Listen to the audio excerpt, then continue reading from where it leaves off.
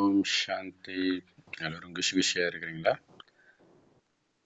28/1/2018 அபிக்து Murali. Original date 24/4/1983.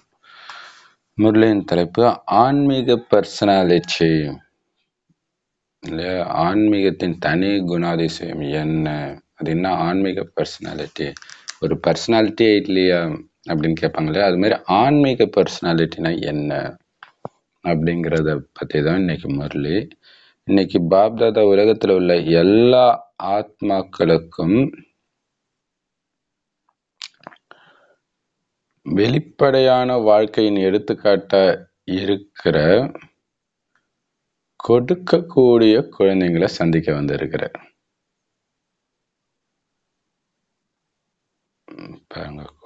கொடுக்கக்கூடிய குழந்தைங்களை சந்திக்க வர்றாரு. அதாவது தானி, மகாதானி குழந்தைகளை, அதாவது சேவையிலே எண்ணம் சொல் செயலால நிரந்தர சேவையில மூழ்கி இருக்கிற குழந்தைங்களை பார்க்க வர்றார். ஏன்னா அதுதான் பிராமண வாழ்க்கையின் வெளிப்படையான எடுத்துக்காட்டுன்றது.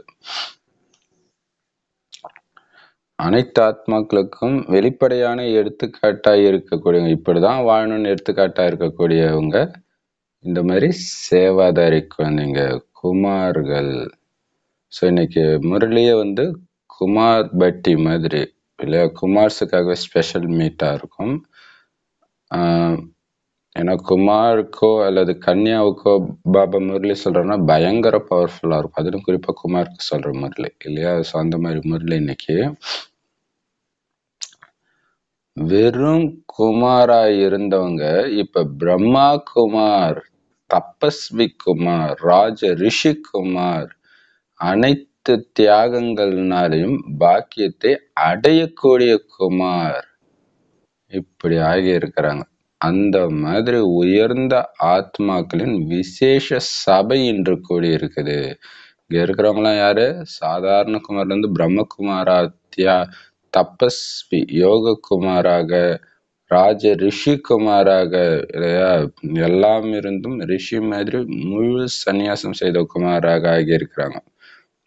புத்தியினால அனைத்தையும் தியாகம் செய்து உயர்ந்த பாக்கியத்தை அடையக்கூடிய குமாராக ஆகி இருக்கிறான். அந்த மாதிரி குமார்களின் சபை இது. குமாரர்களின் வாழ்க்கை சக்திசாலியான வாழ்க்கைன்னு வர்ணிக்கப்படுது இல்லையா? அஞ்ஞானத்திலுமே கூட அந்த குமார் இளைஞர்கள் அப்படி ஒரு மகத்துவம். விவேகானந்தர் எனக்கு ஒரு 1000 இளைஞர்களை கொடுங்க, இந்தியாவே மாத்தி காட்டுறேன் அப்படின்னு சொன்னார் இல்லையா? ஏன்னா குமார் வாழ்க்கை சக்திசாலியான வாழ்க்கை. ஆனா பிரம்மா குமார் வாழ்க்கையே சக்திசாலியான வாழ்க்கை தான்.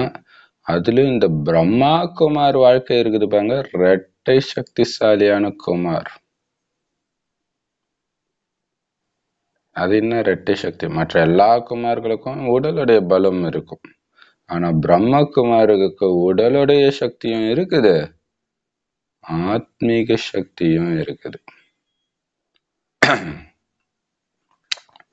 சாதாரண குமாருக்கு உடல் சக்தி அல்லது அழியக்கூடிய பதவியின் சக்தி தான் இருக்கும்.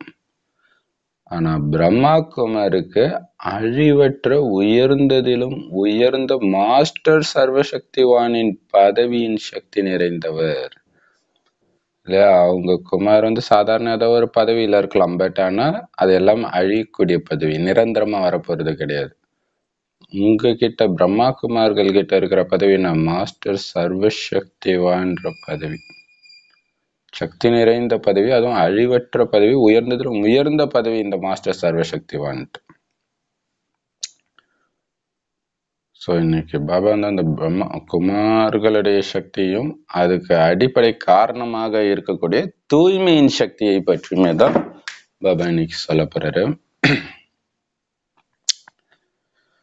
ஆத்மா இந்த தூய்மையின் சக்தி மூலமாக என்ன விரும்பினாலும் அதை செய்ய முடியும்.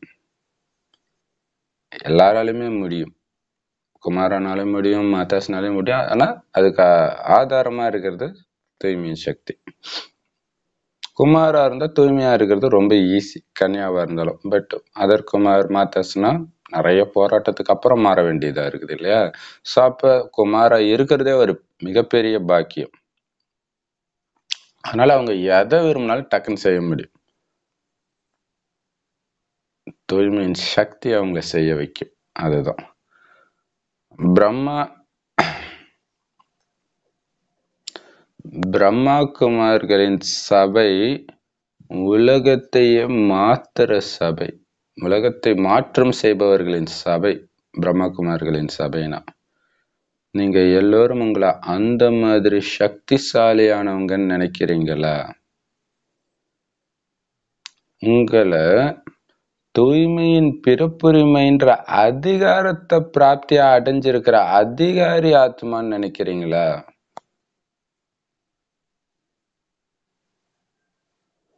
ஆக்சுவலா பாபா குழந்தை ஆனோடனே உங்களுடைய பிறப்புரிமை இந்த தூய்மைன்றது அதை அடைஞ்சிட்டேன், அதுக்கு அதிகாரி நான், தூய்மையின் சொரூபம் நான், இந்த மாதிரி சக்திசாலியா உங்களை நினைக்கிறீங்களா?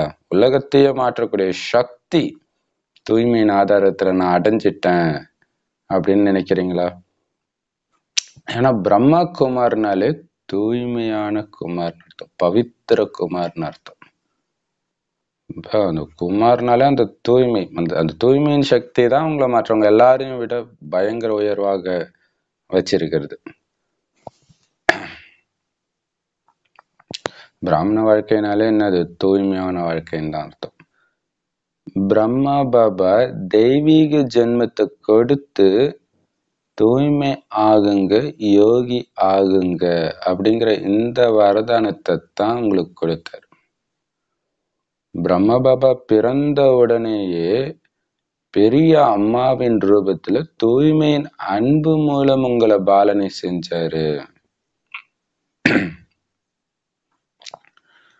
அம்மாவின் ரூபத்தில் எப்பவுமே தூய்மை ஆகுங்க, யோகி ஆகுங்க,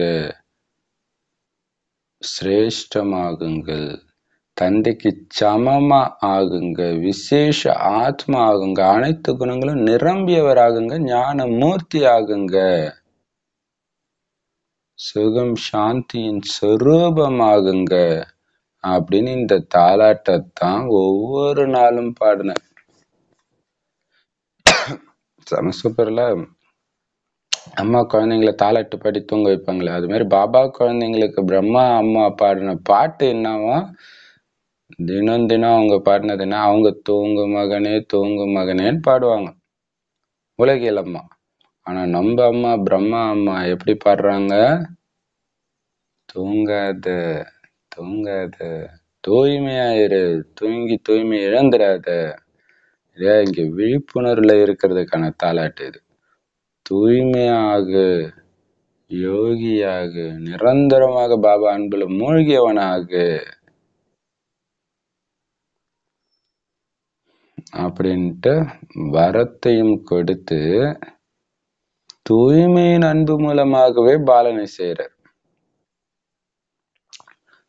சோ பாடின பாட்டும் தூய்மையாக, யோகியாக, உயர்ந்தவனாக, இல்ல தூய்மையாகவும் யோகியாகவும் இருந்தாலே நீங்க உயர்ந்தவர்களாக தான் இருப்பீங்க, தந்தைக்கு சமமாகவும் ஆகிற விசேஷ ஆத்மாவாகவும் ஆவீங்க. அப்ப அனைத்து குணங்களும் கண்டிப்பா நிரம்பிதான் இருக்கும் யோகத்திலே மூழ்கி இருந்தா.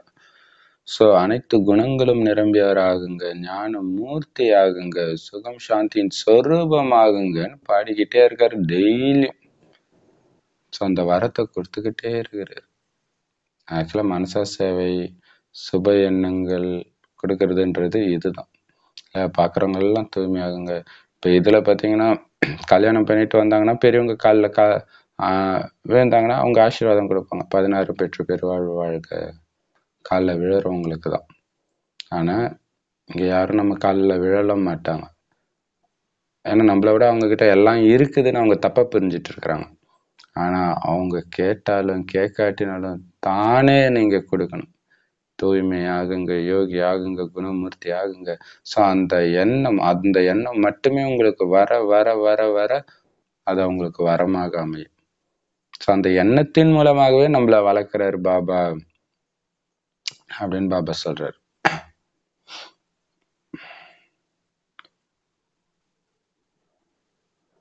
தந்தையுடைய நினைவுன்ற மடியில பாலனை செஞ்சாரு. எப்பவுமே குஷியின் ஊஞ்சல்ல உங்களை தாளாட்டினார்.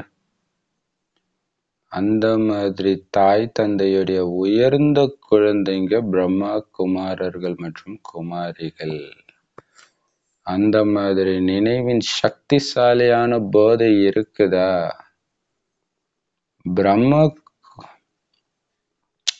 பிரம்மா குமாருடைய விசேஷ வாழ்க்கையின் மகத்துவத்தை எப்பவும் ஞாபகம் வச்சிருக்கிறீங்களா? பேரளவுக்கான பிரம்மகுமாரா மட்டும் நீங்க இல்லதானே? தன்னை தானே சிரேஷ்ட வாழ்க்கை வாழும் பிரம்மா குமார்னு நினைக்கிறீங்களா? நான் உலகம்ங்கிற விசால மேடையில என்னுடைய வாழ்க்கை பங்கை செய்யும் விசேஷ நடிகன் அப்படின்னு எப்பவுமே உங்களுக்கு ஞாபகம் இருக்குதா? அல்லது வீட்டுல மட்டும்தான் இருக்குதா? அல்லது வீட்டுல மட்டும், அல்லது சேவை நிலையத்துல மட்டும், அல்லது அலுவலகத்துல மட்டும்தான் உங்களுடைய பங்கை செய்பவரா நினைக்கிறீங்களா? ஒவ்வொரு காரியம் செஞ்சுக்கிட்டே உலகத்துல உள்ள அனைத்து ஆத்மாக்களும் என்ன பார்த்துட்டு இருக்கிறாங்கன்ற ஞாபகம் இருக்குதா? உலகத்துல உள்ள ஆத்மாக்கள் இவங்கதான் விசேஷமான பாத்திரம் ஏற்று செய்பவர்கள், அதாவது கதாநாயக பாத்திரம் செய்பவர்கள் அப்படின்னு உங்களை பார்க்கறாங்கன்னா அதன்படி ஒவ்வொரு காரியமும் செஞ்சுக்கிட்டு இருக்கிறீங்களா? அல்லது சாதாரண ரூபத்துல எங்களுக்குள்ள பேசிட்டு இருக்கிறோம், நடந்துட்டு இருக்கிறோம்ன்ற ஞாபகம் தான் இருக்குதா? பிரம்மா குமாருடைய அர்த்தமே எப்பொழுதும் தூய்மையின் தனித்தன்மை மற்றும் ராயல் தன்மையில இருக்கிறது. இதே தூய்மையின் தனித்தன்மை தான் உலகின் ஆத்மாக்களை தூய்மையின் பக்கம் கவர்ந்திருக்கும். மேலும் இதே தூய்மையின் ராயல் தன்மை தான் தர்மராஜபுரியில் கப்பம் கட்டுவதில் இருந்து உங்களை விடுவிக்கும். ராயல்டின்ற வார்த்தைக்கு 2 அர்த்தம் இருக்குது. சரி, இதே ராயல்டியின் அனுசாரம் எதிர்காலத்து ராயல் குடும்பத்துல வர முடியும். எனவே அந்த மாதிரி ராயல்டியை மற்றும் பர்சனாலிட்டியை வாழ்க்கையில கடைபிடிச்சிருக்கிறேன்னா? இளைஞர்களின் குரூப் தன்னுடைய பர்சனாலிட்டியை அதிகம் உருவாக்கும் இல்லையா? அப்படின்னா தன்னுடைய ஆன்மீக பர்சனாலிட்டியை, அழியாத பர்சனாலிட்டியை வாழ்க்கையில கடைபிடிச்சிருக்கிறீங்களா? யாரெல்லாம் பார்க்கறாங்களோ அவங்க ஒவ்வொரு பிரம்மகுமார் குமாரி கிட்ட இருந்தும் இந்த தனித்தன்மையை அனுபவம் செய்யணும். உடலின் பர்சனாலிட்டி ஆத்மாக்களை தேக உணர்வுல கொண்டுட்டு வந்துடும். ஆனா உங்களுடைய தூய்மையின் பர்சனாலிட்டி அவங்கள ஆத்மா அபிமானிய ஆக்கி தந்தையின் அருகில் கொண்டு வரும். அதனால குமாரர்கள் குரூப்புக்கு இப்ப விசேஷமாக என்ன சேவை செய்யணும்? முதல்ல தன்னுடைய வாழ்க்கையின் மாற்றம் மூலமாக ஆத்மாக்களின் சேவை மற்றும் அவர்களுக்கு வாழ்க்கை தானம் செய்வது. சுய மாற்றத்தின் மூலமாக பிறரையும் மாற்றம் செய்வது. பிரம்மகுமாரி என்றால் உள்ளுணர்வு, பார்வை, காரியம் மற்றும் பேச்சு மாறிவிட்டதுன்ற அனுபவத்தை செய்ய வைங்க. கூடவே தூய்மையின் பர்சனாலிட்டியை, ஆன்மீக பர்சனாலிட்டியையும் அனுபவம் செய்ய வையுங்க. வந்ததுமே சந்தித்ததுமே இந்த பர்சனாலிட்டியின் பக்கம் ஈர்க்கப்பட வேண்டும். எப்பவுமே தந்தையின் அறிமுகம் கொடுக்கக்கூடிய மற்றும் தந்தையின் சாட்சாத்காரம் செய்விக்கக்கூடிய ஆன்மீக கண்ணாடி ஆகிடுங்க. அந்த சித்திரம் மற்றும் சரித்திரம் மூலம் அனைவருக்கும் தந்தை தான் தென்படணும். யாரு இப்படி ஆக்குனாங்க? ஆக்குபவர் தான் பாபா எப்பொழுதும் தென்பட வேண்டும்.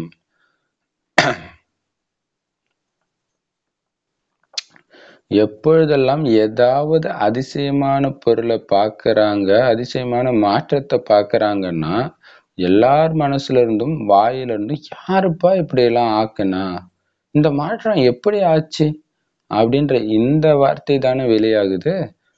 இது உங்களுக்கும் தெரியும். இவ்வளவு பெரிய மாற்றம், அதாவது ஒண்ணுமே மதிப்பில்லாதவர் வைரத்துக்கு சமமான மதிப்புள்ளவர் ஆகிட்டார் அப்படின்னா, அனைவரின் மனதிலும் அந்த மாதிரி மாற்றுபவரின் நினைவு இயல்பாக வரும். குமாரர்கள் குரூப் மிகவும் ஓடி ஆடி சேவை அதிகம் செய்வார்கள். ஆனா சேவை நேரத்துல அங்க இங்க ஓடுவதின் கூடவே மனதின் சமநிலையையும் வைக்கிறீங்களா? சுய சேவை மற்றும் மற்றவர்களின் சேவை ரெண்டுத்திலயும் சமநிலை எப்பொழுதும் இருக்குதா? சமநிலை இல்லை அப்படின்னா சேவையின் ஓட்டத்துல மாயாவும் புத்திய அங்க இங்க ஓட வச்சிடும்.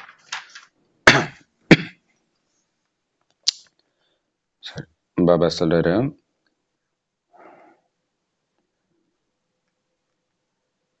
பாபாவுடைய நினைவுன்ற மடியில படுக்க வச்சு நம்மள தாளாட்டுறார் பாபா. பாபா நினைவு தான் உங்களுக்கு மடி இல்லையா? அதே மாதிரி எப்பவுமே குஷின் ஊஞ்சல்ல ஆட்டிட்டு இருக்கிறார். குஷி படுத்திக்கிட்டே இருக்கிறாரு. அந்த மாதிரி தாய் தந்தையின் சிரேஷ்ட குழந்தைங்க இல்லையா? பிரம்மா பாபாவும் சரி, சிவபாபாவும் சரி, நம்மள அன்புலேயே தாளாட்டிட்டு இருக்கிறாங்களே, அந்த மாதிரி அப்பா அம்மா எங்கேயாவது கிடைப்பாங்களா? அந்த மாதிரி உயர்ந்த அப்பா அம்மாவுடைய உயர்ந்த குழந்தைங்க நீங்க. பிரம்மா குமாரிகள்னாலே உயர்ந்த அப்பாவின் பாலனையில வளர்ற குழந்தைங்க, உயர்ந்த அப்பா அம்மாவுடைய பாலனையில வாழ்ற குழந்தைங்கன்ற நினைவு இருக்குதா? அந்த நினைவு எப்படி இருக்கணும்? சக்திசாலியான நினைவு, சக்திசாலியான போதை கொடுக்கக்கூடிய நினைவு. நான் யாரோட குழந்தை அது இருக்கணும் இல்லையா? இப்ப ஒரு கல்யாண மண்டபத்துல போய் நம்ம சேவை செய்யறோம், நோட்டீஸ் கொடுக்குறோம் அல்லது சொற்பொழிவு ஆற்றுறோம் அப்படின்னா பெரும்பாலும் பாத்தீங்கன்னா பிகேஸ் அவங்க போகவே மாட்டாங்க. அப்படி பிகேஸ் வீட்லயே கல்யாணம் நடக்குன்னா மற்றவங்களை கூப்பிடவே மாட்டாங்க, நம்மள அசிங்கமா நினைப்பாங்களேன்ட்டு. இன்னொன்னு, அத்தனை பேர் முன்னாடி போய் நம்ம எங்க கொடுக்கறது, எல்லாம் வேற மாதிரி இருப்பாங்க, நம்ம எப்படி, அது வேற யோசிப்பாங்க. ஆனா நானு சக்திசாலியான இறைவனுடைய குழந்தை, பிரம்மா குமார் குமாரி அப்படின்ற சக்திசாலியான போதை ஒட்டுமொத்த மண்டபத்துல இருக்கிறவங்களும் என்னை பார்த்துட்டு இருக்காங்க, இறைவனுடைய குழந்தை வந்திருக்கிறாருன்னு பார்த்துட்டு இருக்கிறான்ற அந்த போதையோட நீங்க இருக்கணும். அப்ப உங்களுக்கு பெருமையா இருக்கும். அப்படி இல்லைன்னா தேக உணர்வுல அசிங்கமா இருக்கிற மாதிரி இருக்கும். அப்ப அது தேக உணர்வுன்னு அர்த்தம் இல்லையா? இந்த இதுவே பாத்தீங்கன்னா பாபாவுடைய ஞானம் உங்களுக்கு போதையை ஏற்படுத்தும் போது, அந்த போதையில உந்தப்பட்டு சேவை செய்யும் போது உங்களுக்கு தேகாபிமானம் விடணும்ன்ற எண்ணமே இருக்கா. தேகாபிமானம் எப்ப உங்களை விட்டு போச்சுன்னே உங்களுக்கு தெரியாது. உங்களால சேவை செய்யாம இருக்க முடியாது. அப்ப அந்த போதை இல்லையா, அந்த போதையில நிரம்பி இருக்கு. அந்த போதை இருக்குதா எப்பவும்? உயர்ந்த பிரம்மா குமாரி நானு அப்படிங்கிற போதை இல்லையா? சோ ஒவ்வொரு ஊர்லயும் இது மாதிரி ஒவ்வொரு பிரம்மகுமாரியும் அந்த இந்த போதையில இருந்து சேவை செய்யறத பார்க்க பார்க்க இந்த ஊர்ல பார்த்தேன் எல்லாருக்கிட்டையும் அந்த ஒரு போதை இருக்குதுன்றத அவங்க பார்க்கணும். அதுவும் அந்த போதை எப்படி இருக்கும்? சக்திசாலியான போதை. அது எப்ப சக்திசாலியான போதை வரும்? திரும்ப திரும்ப அதே எண்ணத்தை ஓட்டும்போது, ஒருத்தன் பிடிக்கலன்ற அந்த எண்ணம் ஓடும்போது சக்திசாலியான வெறுப்பு தன்மை வருது பாருங்க. அந்த மாதிரி நான் உயர்ந்ததிலும் உயர்ந்தவன்ற அந்த எண்ணம் திரும்ப திரும்ப உங்களுக்கு வர வர போதை சக்திசாலியானதாக இருக்கும். பிரம்மா குமாருடைய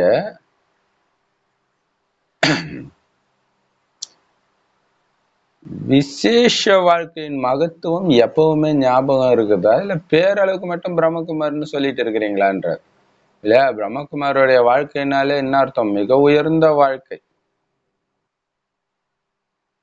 மிக தூய்மையான வாழ்க்கை, எல்லாத்துல இருந்தும் தனிப்பட்ட வாழ்க்கை. சபரிமலைக்கு மாலை போடுறவங்களுக்கே அந்த போதை இருக்கும் இல்லையா? நான் மத்தவங்களோட தூய்மையானவன், தற்காலிகமா தூய்மையா இருக்கிறதுக்கு. அப்ப நீங்க எப்படி இருக்கணும்? சோ அது எப்பவுமே ஞாபகம் இருக்குதா? இல்ல சும்மா நானும் பிகேன்னு சொல்லிட்டு இருக்கிறீங்களா? உயர்ந்த வாழ்க்கை வாழற பிரம்மகுமார்னு தானே உங்களை எப்பவும் நினைச்சிட்டு இருக்கிறீங்க. அது மட்டும் கிடையாது. இந்த உலகம்ன்ற ஒரு மிகப்பெரிய மேடையில ஹீரோ பார்ட் நடிக்கிற நடிகன் நான், விசேஷ நடிகன் நான் ஞாபகம் இருக்குதா எப்பவும்? அல்லது நான் இந்த வீட்டுல இருக்கிறேன், சென்டர்ல இருக்கிறேன், ஆபீஸ்ல இருக்கிறேன்னு நினைச்சிட்டு இருக்கிறீங்களா? எப்ப இருந்தாலும் உலகம் பார்த்துக்கிட்டே இருக்குதுன்ற ஞாபகம் இருக்கணும். ஏன்னா பாபா சொல்லியிருக்கிறார், படப்பிடிப்பு நடந்துட்டு இருக்குது, கடைசியில போட்டு காட்டுவேன், காட்சி காட்டுவேன் அப்படிங்கிறார். சோ உலகத்து மக்கள் எல்லாருக்கும் ஏதோ ஒரு பிரச்சனை இருக்கும். அந்த பிரச்சனையை எப்படி என்னால எதிர்கொள்ள முடியும் தப்பு பண்ணாம அப்படின்னா உங்களுக்கு தோணும். அப்ப பக்காவாக பிராமண வாழ்க்கை வாழ்ந்தவங்களுடைய படத்தை போட்டு காட்டுவார். அதே சூழ்நிலையை என் குழந்தை எப்படி உயர்வான முறையில கையாண்டாங்க அப்படின்னு போட்டு காட்டுவார். சோ அது இப்பவே பார்த்துட்டு இருக்கிறாங்கன்ற அந்த நினைவிலே இருக்கிற குழந்தை தான் அந்த ஹீரோ பார்ட் பண்ணி இருக்கும். சோ அதுக்காக தான் பாபா சார் ஒட்டுமொத்த உலகத்தை ஆத்மாக்களும் பார்க்கிற மேடையில நான் நடிச்சிட்டு இருக்கிறேன். எந்த காரியம் செஞ்சாலும் மத்தவங்க என்ன பார்த்துட்டு இருக்கிறாங்கன்ற அந்த ஞாபகம் இருக்குது. இது வந்து ரொம்ப ரொம்ப முக்கியமான விஷயம் சுய மாற்றத்துக்கு. சாதாரண நடத்தை உள்ள சாதாரண மனிதர்கள் விஐபி ஆகிட்டாங்க அப்படின்னா டக்குன்னு அவங்களுடைய குணத்தையே மாத்திக்குவாங்க. ஏன்னா எல்லாரும் பாக்குறாங்கன்னு அவங்களுக்கு தெரியும். அந்த மாதிரி நினைக்கிறீங்களா? இல்ல எல்லாரும் பாக்குற ஒரு டிவி ஷோல ஒருத்தவங்க பேசுறாங்கனாலே ரொம்ப பக்குவமா பேசுவாங்க. நிறைய அதே தனியா அவங்க கிட்ட யாராவது கேட்டாங்கன்னா வேற மாதிரி ரெஸ்பான்ஸ் கூட பண்ணுவாங்க. ஆனா உலகமே பாக்குறாங்கன்னும் போது யோசிச்சு பேசுவாங்கல்ல, அந்த மாதிரி ஒரு வினாடி விடாம நீங்க செய்யற ஒவ்வொரு காரியமும், பார்வையும், வார்த்தையும், நடத்தையும் உலகமே என்ன பார்த்துட்டு இருக்குது அப்படின்ற உணர்வோட பண்றீங்களா? எல்லாரும் என்னை எப்படி பாக்குறாங்க? விசேஷமான ரோல் பா இவங்களுடையது. கதாநாயகம் பாத்திரம் செய்யறவங்கப்பா இவங்க, ஹீரோ பாட்டு நடிக்கிறாங்கப்பா அப்படின்னு அவங்க பாக்குறாங்கன்னு உங்களுக்கு தெரிஞ்சா அதன்படி உங்களுடைய காரியம் இருக்குதா? ஹீரோ மாதிரி இருக்கா இல்ல சாதாரண மனிதன் மாதிரி இருக்குதா? இன்றைய காலத்துல சினிமால எல்லாம் ஹீரோவுடைய நடத்தை வில்லனுடைய நடத்தையை விட மோசமா இருக்கு இல்லையா? அப்ப மனிதர்கள் அதை பாக்குறவங்களுடைய நடத்தை அப்படிதான் இருக்கும். அதனால்தான் பாபா சொல்றாரு, அந்த குப்பையெல்லாம் பார்க்காதீங்க. ஹீரோ எப்படி இருக்கணும் நான் சொல்லி கொடுக்குறேன். நான் சொல்ற மாதிரி நடக்கிறவங்க தான் ஹீரோ இல்லையா? அந்த மாதிரி என்ன எல்லாம் அப்படியே உயர்ந்த கண்ணோட்டத்துல நடமாடும் தெய்வம், நடமாடும் கடவுள்னு பாக்குறாங்க. மனித உடல்ல கடவுள் வந்திருக்கிறாருன்ற அந்த உணர்வோட பார்த்துட்டு இருக்கிறாங்கன்ற அந்த ஞாபகத்துல உங்களுடைய ஒவ்வொரு செயலும், வார்த்தையும், பார்வையும் கருணை நிரம்பி இருக்குதா? தூய்மையா இருக்குதா? அல்லது சாதாரணமா நான் எங்களுக்குள்ள பேசிட்டு இருக்கிறேன்ப்பா அப்படி நினைக்கிறீங்களா? ஒரு சில சென்டர்ல எல்லாம் பாத்தீங்கன்னா சத்தம் போட்டு பேசினா, அதுலயும் குறிப்பா கன்னியாக்கள் சத்தம் போட்டு பேசினா, அல்லது ஜாலியா அப்படியே பசங்க பொண்ணுங்க சேர்ந்து ஒரு ஜாலியா பேசிட்டு இருக்கிற மாதிரி பேசினா, இன்சார்ஜ் சிஸ்டர் வந்து சத்தம் போடுவாங்க, இப்படி எல்லாம் பேசக்கூடாதுன்ட்டு. ஒரு சிலர் அதை கோச்சிக்கிட்டு சென்டருக்கு வர்றதை கூட நிறுத்திடுவாங்க. பட் ஆனா அதை ஏன் அவங்க சொல்றாங்க அப்படின்னு யோசிக்கணும். ஏன்னா ஒட்டுமொத்த உலகமும் பார்த்துட்டு இருக்குது இல்லையா? அக்கம் பக்கத்துல இருக்கிற வீடெல்லாம் என்னன்னே தெரியலப்பா இங்க இவ்வளவு அமைதியா இருக்குதுன்னு நினைக்கணும். அதுக்காக தான். அப்ப எங்களுக்குள்ளதானே பேசிட்டு இருக்கிறோம் கிடையாது. நீங்க ஒரு பிரதருக்கோ ஒரு சிஸ்டருக்கோ போன் பண்ணி பேசினா கூட உலகமே பார்த்துட்டு இருக்குதுன்ற உணர்வுல பேசிட்டு இருக்கணும்.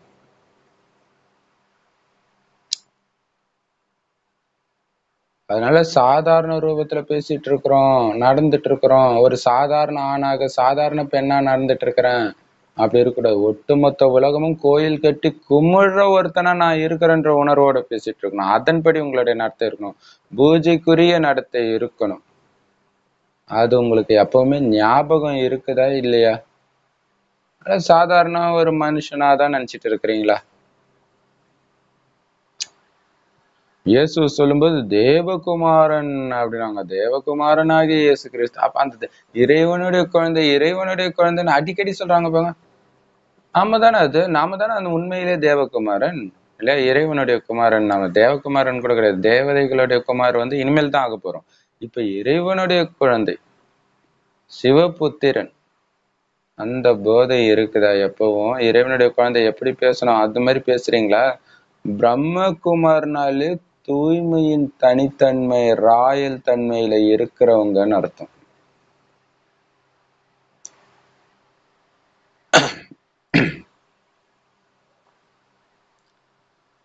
ஏன்னா வெளிநாட்டுல ஒரு முஸ்லிம் நாட்டுல பாத்தீங்கன்னா ஒரு பிரதர் போகும் பொழுது அவர் ஏற்கனவே வாழ்க்கை வளமுடன்ல தீவிரமா இருக்கிறவர் வேதாத்ரி மகரிஷி குரூப்ல. அவரை பல தடவை ஒருத்தர் கூட வேலை பார்க்குறவர் வாங்க பிரம்மகுமாரி சென்டருக்குன்னு சொல்லி சொல்லி ஒரு நாள் போறாரு. போனா காலைல 4 மணிக்கு வர சொல்லியிருக்கிறாங்க.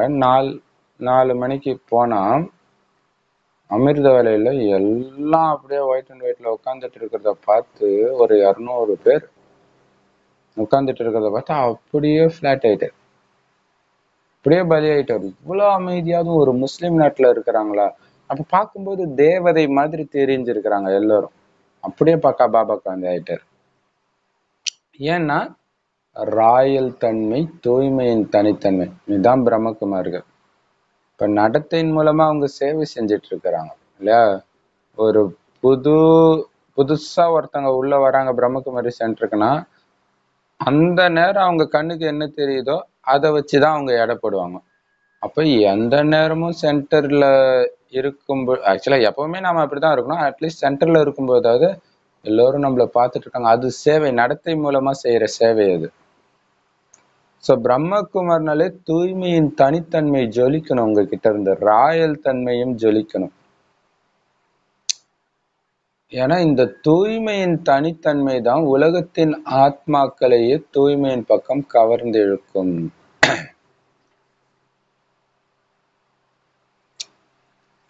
இப்ப பாருங்க, அந்த கலியுக பிராமணர்களுக்கு வந்து தந்தை பெரியார் வந்த பிறகு ஆஹ் அவங்க தூய்மையான வாழ்க்கை தான் வாழறாங்க. இருந்தாலும் மனிதர்களை ஒதுக்கி வைக்கிறாங்க, கீழானவங்களா நினைக்கிறாங்க அப்படின்னு ஒரு குற்றச்சாட்டு இருந்துச்சு.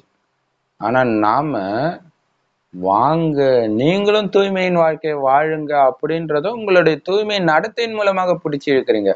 எல்லோரையும் பிராமணர்களா ஆக்குறது தான் நம்மளுடைய வேலை. எப்படி? தூய்மையின் தனித்தன்மை மூலமாக. உங்க கண்ணுல அந்த தூய்மை தெரியணும். பவித்திரதா சக்தி வார்த்தையில எண்ணத்துல எல்லாத்துலயும் தெரியணும். அதன் மூலமாக கவர்ந்து இழுக்கணும். இதே தூய்மையின் ராயல் தன்மை என்ன பண்ணும்னா தர்மராஜ்புரியில ராயல்டி கப்பம் கட்டுறதுல இருந்து உங்களை விடுவிக்கும். இந்த ராயல்டி அந்த ராயல்டி. ராயல்டின்னா ஒண்ணு ராஜ கம்பீரத்தன்மை, இன்னொன்னு ராயல்டி ஃபீஸ்ன்னுவாங்களே அது ஒரு கப்பம் வருஷம் வருஷம் கட்டுறது. ஸோ அது மாதிரி இங்க எங்க கப்பம் கட்டுவோம்? தூய்மை இல்லைன்னா நாளைக்கு தர்மராஜ்புரியில தர்மராஜர் முன்னாடி போய் அழுதுட்டு இருப்போம் இல்லையா? அதுதான் கப்பம் கட்டுறது. ஸோ அதுல இருந்து நம்மளை விடுவிக்கிறது. எல்லாமே எது பண்ணுது? இங்க தூய்மை இருந்தா சுகமும் வந்துடும், சாந்தியும் வந்துடும். தானாவே துக்கம் போயிடும், அசாந்தி எல்லாம் போயிடும்.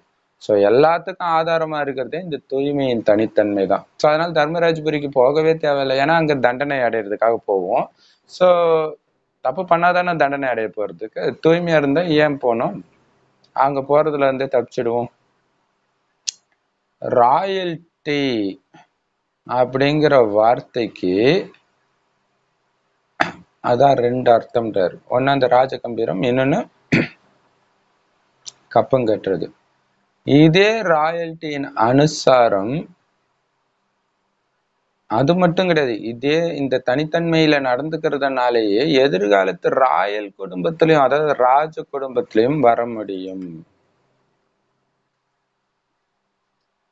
அதனால அந்த மாதிரி ராயல்ட்டியையும் பர்சனாலிட்டியையும் வாழ்க்கையில நான் கடைப்பிடிச்சிருக்கிறேன்னா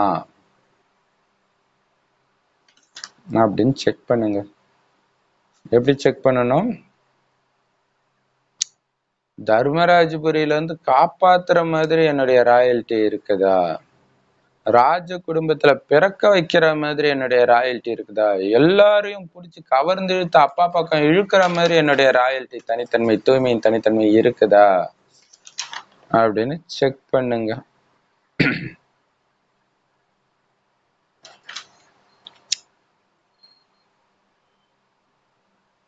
ஏன்னா இளைஞர்கள் குரூப் தன்னுடைய பர்சனாலிட்டியை அதிகம் உருவாக்கும்ன்றார். இந்த உலகத்துல கூட இளைஞர்கள்னாலே அந்த பர்சனாலிட்டி மெயின்டைன் பண்ணுவாங்க இல்லையா? அந்த மாதிரி இந்த பர்சனாலிட்டி நீங்க மெயின்டைன் பண்றீங்களா? ராயல்ட்டி தன்மையா? அப்படின்னா ராயல்ட்டி தன்மைனால அந்த தூய்மை பிளஸ் அந்த வள்ளல் தன்மை மற்றவங்களுக்கு கொடுத்துக்கிட்டே இருக்கு எண்ணம் சொல் செயலால.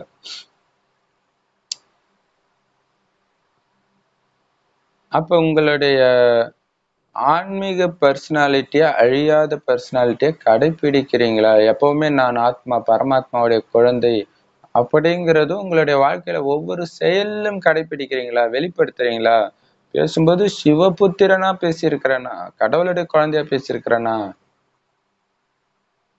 யார் உங்களை பார்த்தாலும் உங்ககிட்ட இருந்து அந்த தனித்தன்மை அனுபவமாகணும். மத்தவங்க கிட்ட பேசுறதுக்கும் இவங்க கிட்ட பேசுறதுக்கும் இரவு பகலுக்கான வித்தியாசம் இருக்குதுன்னு அனுபவம் செய்யணும். ஏன்னா பிரம்மகுமாரி ஆகிறவங்க யாரும் அப்படி டைரக்டா பிரம்மகுமாரி சென்டருக்கு வந்தவங்க பாத்தீங்கன்னா ரொம்ப ரொம்ப கம்மியா தான் இருப்பாங்க. சோ மற்ற இடம் இந்த யோகா அந்த யோகான்னு சுத்தி பல குருமார்கள்கிட்ட போய் ஏமாந்து பக்தி எல்லாம் பண்ணி இங்க வரும்போது அந்த ஒரு வினாடி பார்வையில இந்த இடம் தான் நான் தேடின இடம்னு அவங்களுக்கு தோணணும். இல்லையா? அது ஸ்னேகா சிஸ்டர் கூட சொல்லியிருப்பாங்க இல்லையா? பல இடத்த தேடி ஒரு மொழியே தெரியாத நாட்டுல போய் உட்கார்றாங்க. அங்க எல்லாம் ஹிந்தி தான் பேசுறாங்க. இவங்களுக்கு ஹிந்தி தெரியாது. ஆனா இதுதான் நான் வந்த இடம்னு அவங்களுக்கு அனுபவம் ஆச்சு. நான் தேடின இடம்ட்டு. ஏன்? அந்த தனித்தன்மை தெரியுது.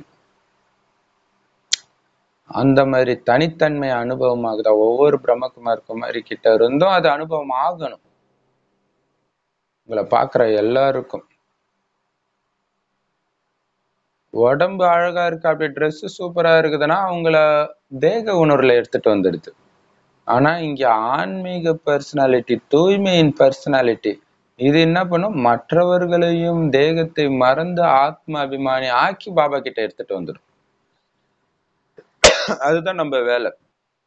சோ உங்க நடத்தையின் மூலமாக இல்லையா, அந்த தூய்மையின் தனித்தன்மை மூலமாக அவங்கள தேக உணர்வை ஒரு வினாடி மறக்க வச்சு ஆத்ம உணர்வுக்கு எடுத்துட்டு வந்து பாபாட்ட அழைச்சிட்டு வாங்க. இந்த சேவை தான் குமாரர்கள் இப்ப செய்ய வேண்டிய விசேஷ சேவையே. சோ நான் தனித்தன்மை வாய்ந்த ஒட்டுமொத்த உலகமும் என்னை பார்த்துட்டு இருக்குது, அந்த உணர்வோட நடந்துக்குங்கன்றார். தனி ஒருத்தர்கிட்ட பேசினாலும் சரி, கும்பலா பேசினாலும் சரி. முதல்ல தன்னுடைய வாழ்க்கையின் மாற்றம் மூலமாக ஆத்மாக்களின் சேவை மற்றும் அவங்களுக்கு வாழ்க்கை தானம் செய்யறது.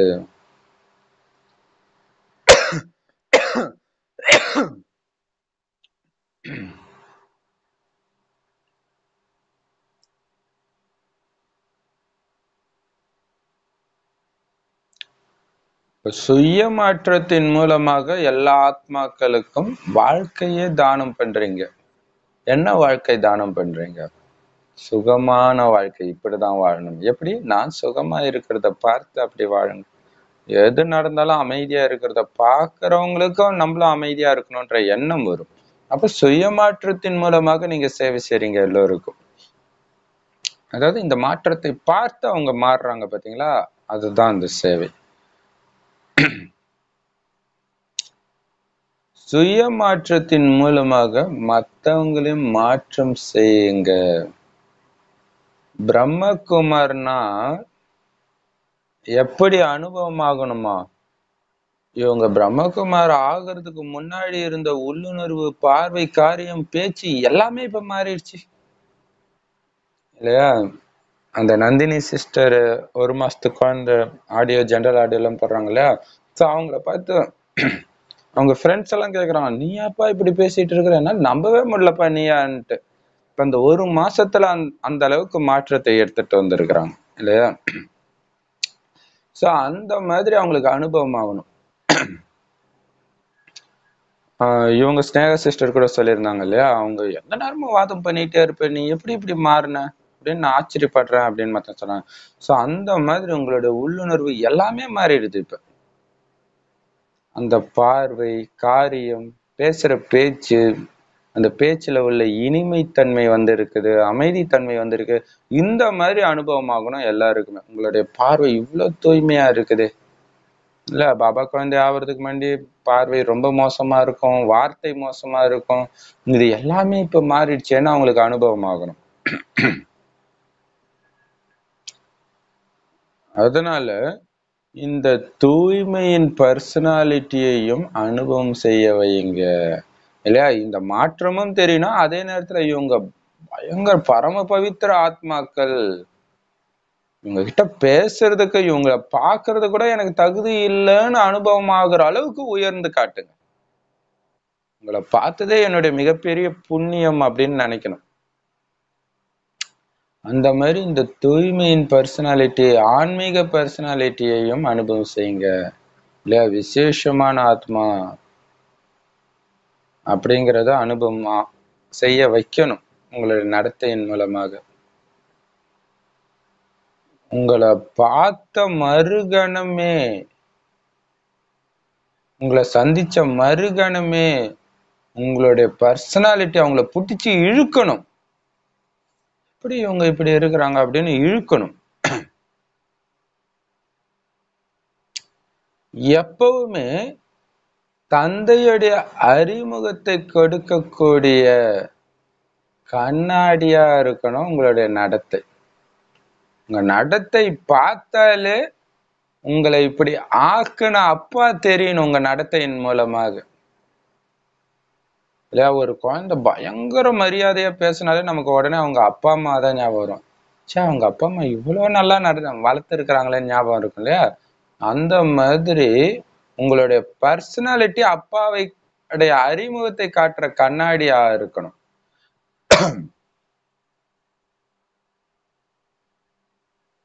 அப்பாவை சாட்சாத்காரம் செய்விக்கக்கூடிய இயேசு கிறிஸ்து சொல்லுவார், பரமபிதா எப்படி இருப்பாரு சொல்லுங்க, என்னை கண்டவன் பிதாவை கண்டான்றார். அப்ப என்ன அர்த்தம்? என்னுடைய குணமாகவே அவருடைய குணம் இருக்கும் அப்படின்னு சொல்றாரு. அந்த மாதிரி ஆன்மீக கண்ணாடி. இது ஒரு பக்காவான சோமானமா எடுத்துக்கலாம் இல்லையா? நான் இறைவனை வெளிப்படுத்தும் ஆன்மீக கண்ணாடி அப்படின்ட்டு.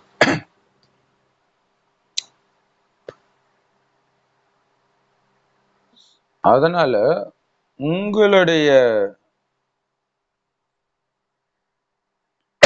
உருவத்தை பார்த்தாலும், உங்களுடைய சரித்திரம், அதாவது வாழ்க்கையை பார்த்தாலும் எல்லாருக்கும் கடவுள் தான் தெரியணும், தந்தை தான் தென்படணும். இப்போ கூட்டா சேர்ந்து ஒரு சேவை செய்யறனா யாரை பார்த்தாலும் ஒரே மாதிரியா இருக்கும்.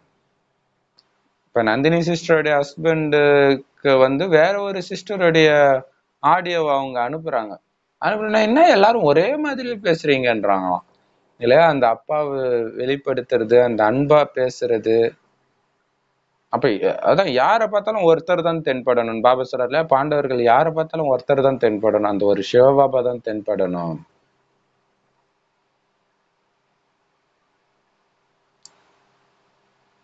உங்களுடைய நடத்தையில, உங்களுடைய உருவத்துல எல்லாத்துலயும் பாபா தான் தெரியணும். அந்த பார்வையில, பேச்சுல எல்லாத்துலயும் கடவுள் தான் தெரியணும். இவங்களை யாருப்பா இப்படி ஆக்குனா? அப்படி உங்களை ஆக்குன அந்த பாபா தான் எப்பவுமே தென்படணும். இந்த வாயை திறந்தாலே பாபா தான் வரணும். உங்களுடைய பார்வையில பாபாவுடைய கருணை தான் இருக்கும். ஆத்மா சகோதரன் பாருன்னு சொன்னார் பாருங்க. சோ அது மட்டும்தான் உங்க பார்வையில தென்படணும் எப்பவுமே. ஏன்னா ஒரு அதிசயமான பொருளை பாக்குறாங்க, ஒரு அதிசய மாற்றத்தை பார்த்தாலே எல்லாரும் என்ன சொல்லுவாங்க, யாருப்பா இப்படி ஆக்குனா அப்படின்னு சொல்லுவாங்கல்ல. அதே மாதிரி ஒரு மனுஷன் அப்படியே தலைகீழா மாறிட்டான்யா. கீழான நிலை, ஒரு பைசாக்கு பிரயோஜனம் இல்லாதவன் வைரத்துக்கு சமமா மதிப்புள்ளவனா ஆகி இருக்கிறானே அப்படின்னா, அந்த மாதிரி ஆக்குனவர் யாருன்ற நினைவு கண்டிப்பா தானாவே வரும் இல்லையா. ஒரு பையன் வந்து ஃப்ரெண்ட்ஸ் அல்லது ரிலேட்டிவ்ஸ் வீட்டுக்கு வராங்க, நம்ம குழந்தை அழகா அவங்க எது கேட்டாலும் பதில் சொல்லுது அப்படின்னா, இந்த குழந்தை எந்த ஸ்கூல்ல படிக்குதுன்னுவாங்க. ஏன்னா அந்த ஸ்கூல்ல அப்படி ஆக்கிச்சு, அதை தெரிஞ்சுக்கணும், நம்மளும் நம்ம குழந்தைய அந்த ஸ்கூல்ல சேர்க்கணும்னு தோணும். அப்ப அப்படி மாத்தினவங்களை தெரிஞ்சுக்கணும்ன்ற எண்ணம் தானாவே வரும்.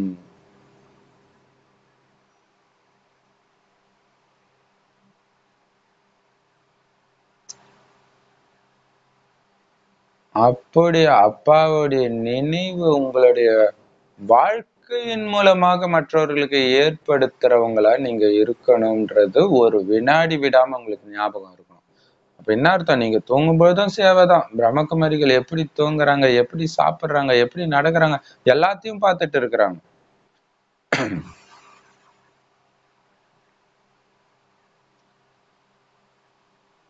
குமார்னாலே ஓடி ஆடி சேவை செய்யறவங்க இல்லையா. அதிக சேவை குமாரர்கள் மூலமா தான் நடக்குது.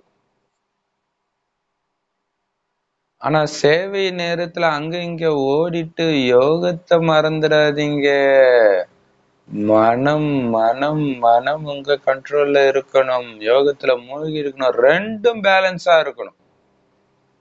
சுய மாற்றமும் உலக மாற்றத்தை செய்யறதுக்கான சேவை ரெண்டுமே, சுய சேவை மற்றும் மற்றவர்களுடைய சேவை ரெண்டும் சமநிலையில இருக்கணும், ரொம்ப முக்கியம்.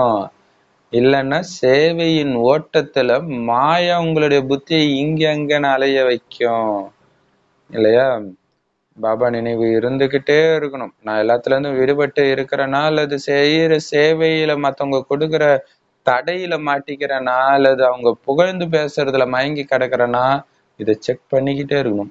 ஒரு பாபா ஒரு பாபா ஒரு பாபா, பாபா செய்றார் பாபா செய்றார் பாபா செய்றார், அது மைண்ட்ல இருந்துகிட்டே இருக்கணும். அப்படி இல்லைன்னா உங்க புத்தி மத்தவங்களுடைய வார்த்தை பார்வை பின்னாடி, தோற்றத்தின் பின்னாடி போய் அலைஞ்சுக்கிட்டே இருக்கும், மாயையில சிக்கிடுவீங்க. ஸோ இந்த சமநிலை ரொம்ப முக்கியமா இருக்கணும். உடல் இங்க ஆடி ஓடி இருக்கணும், புத்தி அங்க பாபாவோடு பாபா மடியில படுத்துட்டு இருக்கணும்.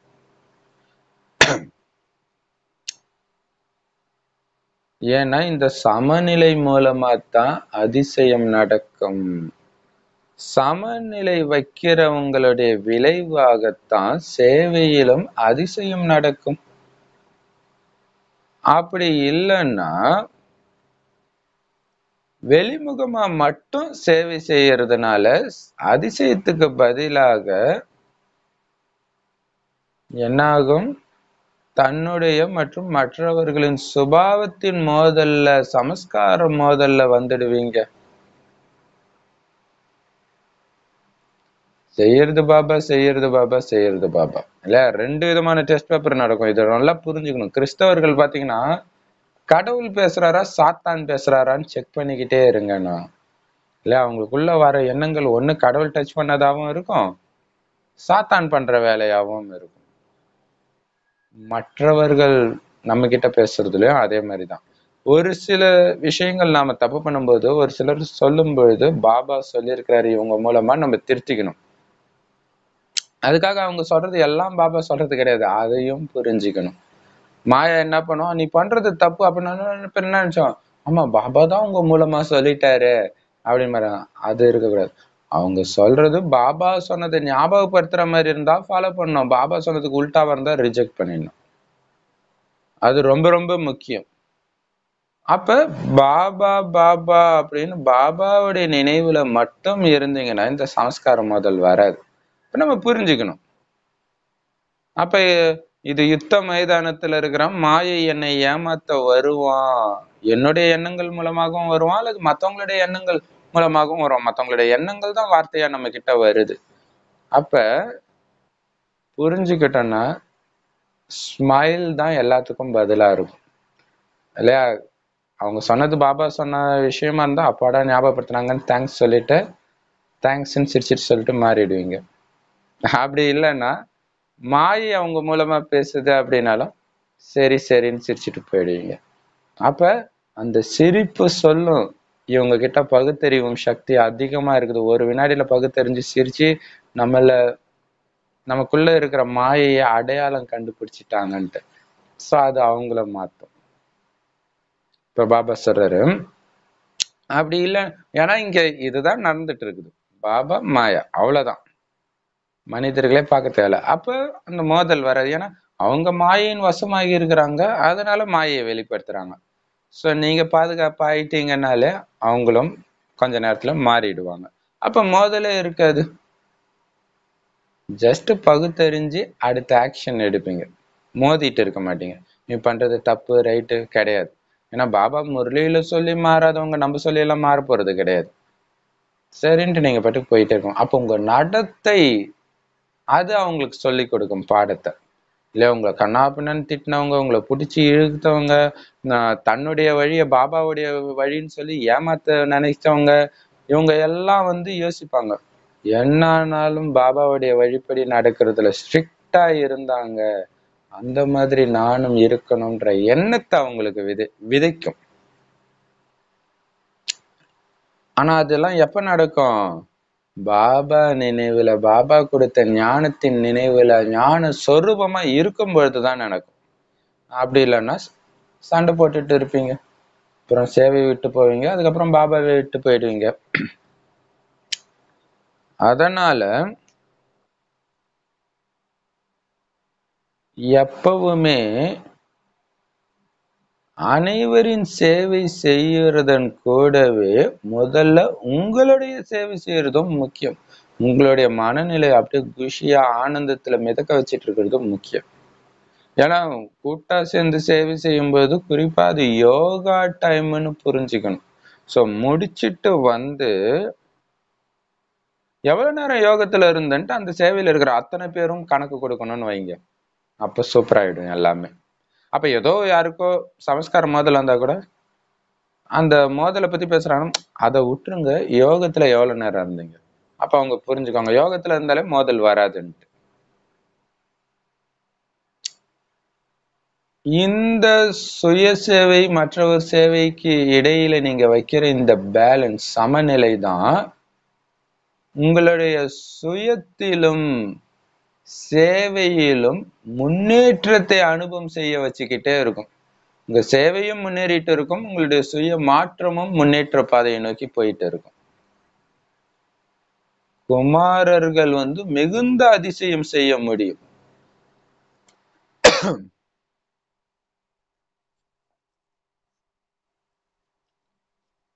சம சூப்பரா சொல்றாரு பாருங்க. ஒரு குமாரர்கள் தன்னுடைய வாழ்க்கைய மாத்துறதுடைய பிரபாவம்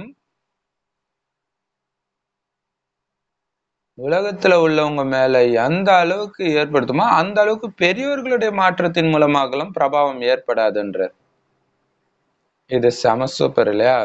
ஒரு 60 வயது 70 வயது நபர் பக்குவமா நடக்கிறது வந்து ஒரு பெரிய விஷயமா இருக்காது. சரி அவர் வாழ்க்கையில அடிபட்டு மாறி இருக்கிறாருன்னு நினைப்பாங்க. ஆனா ஒரு 20 30 வயசு இளைஞன் அப்படி பண்றான் அப்படின்னா அதோடைய பிரபாவம் வந்து அவ்வளவு ஆச்சரியத்தை ஏற்படுத்தும், உலகத்தின் மீது அந்த பாதிப்பை ஏற்படுத்தும். அதனால்தான் பாபா சார் குமாரர்கள் மிகுந்த அதிசயம் செய்ய முடியும் அப்படின்ட்டு இல்லையா? 60 வயது உடையவர் வந்து பெண்கள் கிட்ட மரியாதையா நடந்துக்கிறாரு, பார்வை அன்பா இருக்கிறது பெரிய விஷயம் இல்ல. ஆனா 30 வயசு பையன் 30 வயசு பொண்ணு வந்து அந்த மாதிரி தூய்மையா நடந்துக்கிறாங்க அப்படிங்கறதுதான் ஒரு பெரிய ஆச்சரியமா இருக்கும் இல்லையா? அந்த மாதிரி அதிசயத்தை செய்ய முடியும்ன்ற ஞாபகம் இருக்குதா? சோ சுயமாற்றத்தின் மூலம் பலரை பாதிப்புக்குள்ளாக்குங்க.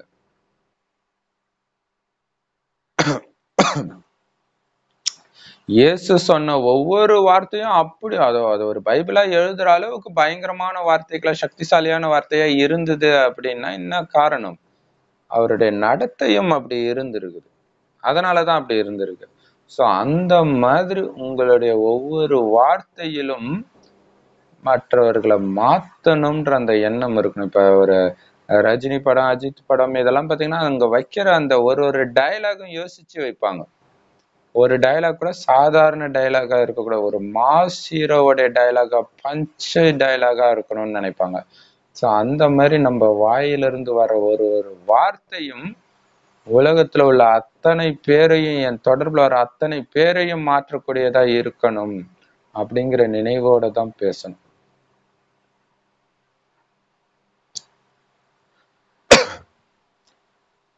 அது மட்டும் இல்ல, குமாரர்கள் தங்களை மாற்றிக் கொள்வதன் மூலமாக அரசாங்கத்துக்கே அப்பாவுடைய அறிமுகத்தை கொடுக்க முடியும். இத்தனை பேர் மாறி இருக்கிறாங்க அப்படிங்கிற அதிசயம் இல்லையா? அதை கொடுக்க முடியும். அரசாங்கமே தூங்கிட்டு இருக்குது.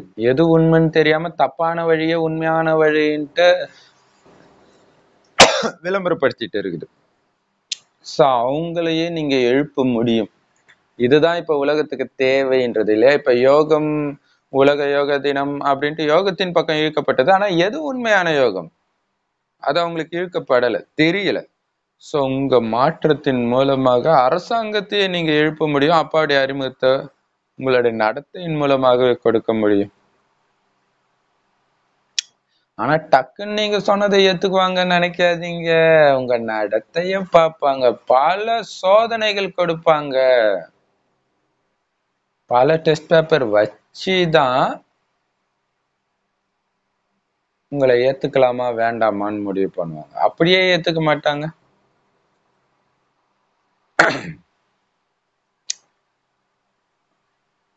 அந்த மாதிரி டெஸ்ட் பேப்பரை எதிர்கொள்றதுக்கு எப்பவும் தயாரா இருக்கிறீங்களா? பாபா இன்னொரு வானிலை சொல்லியிருக்காருல, உங்களை சோதிக்கிறதுக்குன்னே வருவாங்கன்ற. ஒவ்வொருத்தரையும் தனிப்பட்ட முறையிலையும் செக் பண்றதுக்கு வருவாங்கன்ற. காமராஜர் கல்யாணம் ஆகாம தூய்மையான வாழ்க்கை வாழ்ந்ததை சோதனை பண்றதுக்காகவே அழகான பெண்களை எதிர்கட்சிக்காரங்க அனுப்புவாங்களாம். மைக்கு பேசுற மாதிரி அவரை ஏதாவது ஒரு பிரச்சனையில சிக்க வைக்கணும்ட்டு. அந்த மாதிரி உலகம் ஃபுல்லா தூய்மை தூய்மைன்னு நீங்க பேசிட்டு இருக்கிறீங்கன்னா உங்களை விட்டுருவாங்களா? செக் பண்றதுக்கு வருவாங்க. தயாரா இருக்கிறீங்களா?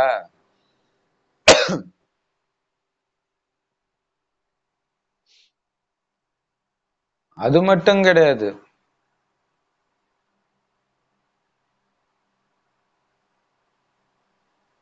மறைமுகமா செக் பண்ணுவாங்களாம். இவங்க எந்த அளவுக்கு விகாரங்கள் மேல வெற்றி அடைந்தவரா ஆகி இருக்கிறாங்கன்னு செக் பண்ணுவாங்களாம். செம சூப்பர்ல பலவிதமான டெஸ்ட் பேப்பர் வரும். நம்ம பாக்குறோம் ஒரு சில சாமியார்கள் பெட்ரூம்லயே கேமரா வைக்கிறாங்க அப்படின்னா அவங்க ஒன்றும் உலகத்துல எல்லாரும் தூய்மையா இருங்கன்னு சொல்ல. அவங்களுக்கே அந்த நிலைமைன்னா தூய்மையா இருங்கன்ட்டு சொல்ற நமக்கு என்னென்னலாம் பண்ணுவாங்க இல்லையா? அதனால இவங்க உண்மையிலே விகாரத்தை வென்று இருக்கிறாங்களா அப்படின்னு மறைமுகமா செக் பண்ணுவாங்க. இப்பெல்லாம் ரொம்ப ஈஸி செக் பண்றதுலாம் இல்லையா? எல்லாமே சீக்ரெட் கேமரா இருக்கு, சீக்ரெட் ஆடியோ ரெக்கார்டர் இருக்குது. எப்படி வேணாலும் பண்ண முடியும். செக் பண்ணுவாங்க. உங்க அனைவரின் பேர் அரசாங்கத்துக்கு அனுப்பலாமா? இந்த குழந்தைய நீ செக் பண்ணிக்கோன்னு நான் அனுப்பவா அப்படின்னு பாபா கேக்குறாரு. ஏன்னா நம்ம எல்லாருடைய பேரு அட்ரஸ் எல்லாமே இருக்குது மதுபன்ல இல்லையா? ரெஜிஸ்டர் பண்ணிடுறோம். அப்படி அனுப்பலாமா? சூப்பரா கேக்குறாரு இல்லையா? அனுப்பிட்டாருன்னே நம்ம நினைச்சிட்டு நடக்கணும் ஒரு ஒரு வினாடியும். அது ரொம்ப ரொம்ப முக்கியமானது இல்லையா? 500 குமாரர்கள் கூட குறைஞ்சவங்க கிடையாது.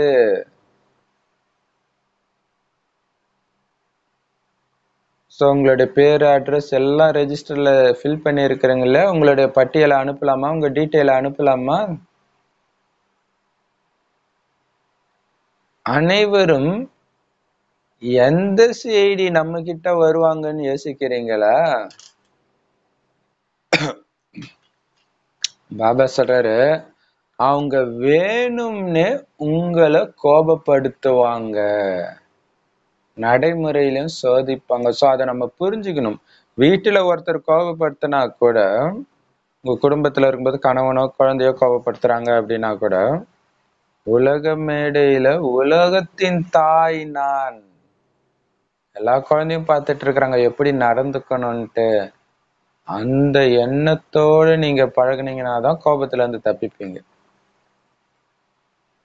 சோ அது ரெக்கார்ட் ஆயிட்டு இருக்குது அப்படின்ற நினைவு இருந்துகிட்டே இருக்கணும். ஏன்னா பெரிய பெரிய ஃபேமஸ் ஆனவங்களுடைய பர்சனல் லைஃப்ன்ட்டு எடுத்துட்டு வருவாங்க இல்லையா எப்பவுமே. ஸோ அதே மாதிரி நமக்கும் வரும். தயாரா இருங்க, விலகி இருங்க, எச்சரிக்கையா இருங்க. நடைமுறையில உங்களை டெஸ்ட் பண்ணலாமா? சோதிக்கப்படுறதுக்கு தயாரா இருக்கிறீங்களா? இல்ல வெளிநாட்டு டிவில எல்லாம் பாத்தீங்கன்னா அந்த மாதிரி ஆஹ் அமெரிக்கால நிறைய டொமஸ்டிக் வயலன்ஸ் நடக்குதுன்னு சீக்ரெட் கேமரா வச்சு அங்க நடந்ததை வந்து அது டிவில போட்டிருக்கிறாங்க. அப்படி சண்டை போட்டுட்டு இருக்கிறாங்கன்னு கூப்பிட்டு அவங்களுக்கு கவுன்சிலிங் கொடுக்குறாங்க.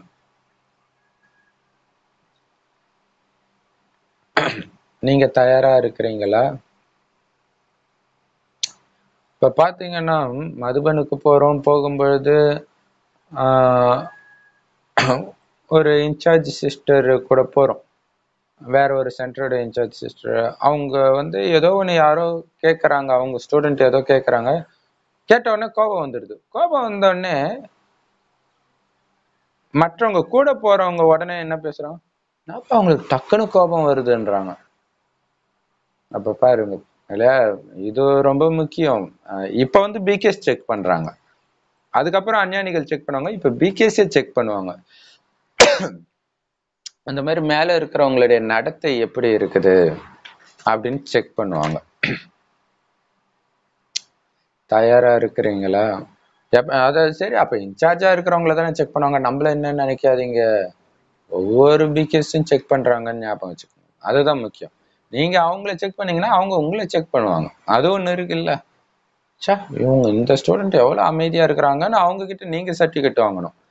இந்த சிஸ்டர் எவ்வளவு அமைதியா இருக்கிறாங்கன்ட்டு உங்ககிட்ட அவங்க சர்டிபிகேட் வாங்கணும். ஸோ ரெண்டுமே முக்கியம். ஸோ அந்த ஞாபகம் இருக்குதா? தயாரா இருக்கிறீங்களா? செக் பண்ணலாமா? பண்ணிட்டு இருக்கிறாங்க ஆல்ரெடி.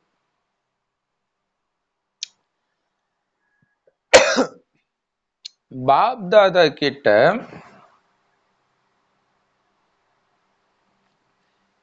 இந்த கேள்வி கேட்கிறாரு, தயாரா இருக்கிறீங்களான்ட்டு. அதுக்கு ஆமாம் பாபா, இல்ல பாபான்னு நீங்க எதை சொன்னாலும், எப்படி சினிமா ஃபிலிம்ல ரெக்கார்ட் ஆகுதோ, ஷூட்டிங்ல ரெக்கார்ட் ஆகுதோ, அது மாதிரி பாபா கிட்ட சூக்ஷ்மவாதனத்துல ரெக்கார்ட் ஆயிடுது. அதனால பதில் சொல்லுங்க. அந்த மாதிரி சக்திசாலியான ஆன்மீக குரூப், இளைஞர்களின் குரூப் தயார் செய்வோன்ற லட்சியம் வைங்க. மேலும் அந்த குரூப் ஆன்மீக இளைஞர்களின் குரூப்.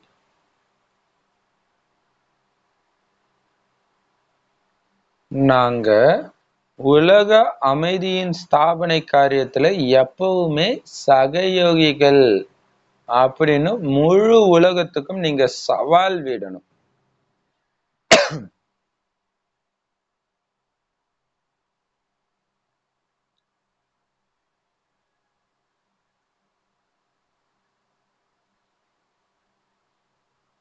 இப்ப இதுல ஒரு விஷயம் ஞாபகம் வருது. என்ன அப்படின்னா, பஸ்ல ஏறி காலண்டர் கட்டும் பொழுது இப்ப இந்த பஸ் கட்டண உயர்வு அதை கண்டிச்சு கம்யூனிஸ்ட்ல ஒரு பிரிவு வந்து பஸ்ல ஏறி பிரச்சாரம் பண்றாங்க. எந்தெந்த பஸ்ல எல்லாம் போய் கட்டுறோம்னா அந்தந்த பஸ்ல எல்லாம் அவங்களும் பிரச்சாரம் பண்றாங்க. அப்ப அவங்க என்ன சொல்றாங்க, போராட்டம் தான் தீர்வு அனைத்துக்கும், போராடணும், போராட்டம் இல்லாம தீர்வு நடக்காது அப்படின்னு கத்துறாங்க. நம்ம பாட்டுக்கு அமைதியா போய் அமைதி ஸ்தாபனை பண்றதுக்காக காலண்டரை கட்டிட்டு இருக்கோம்.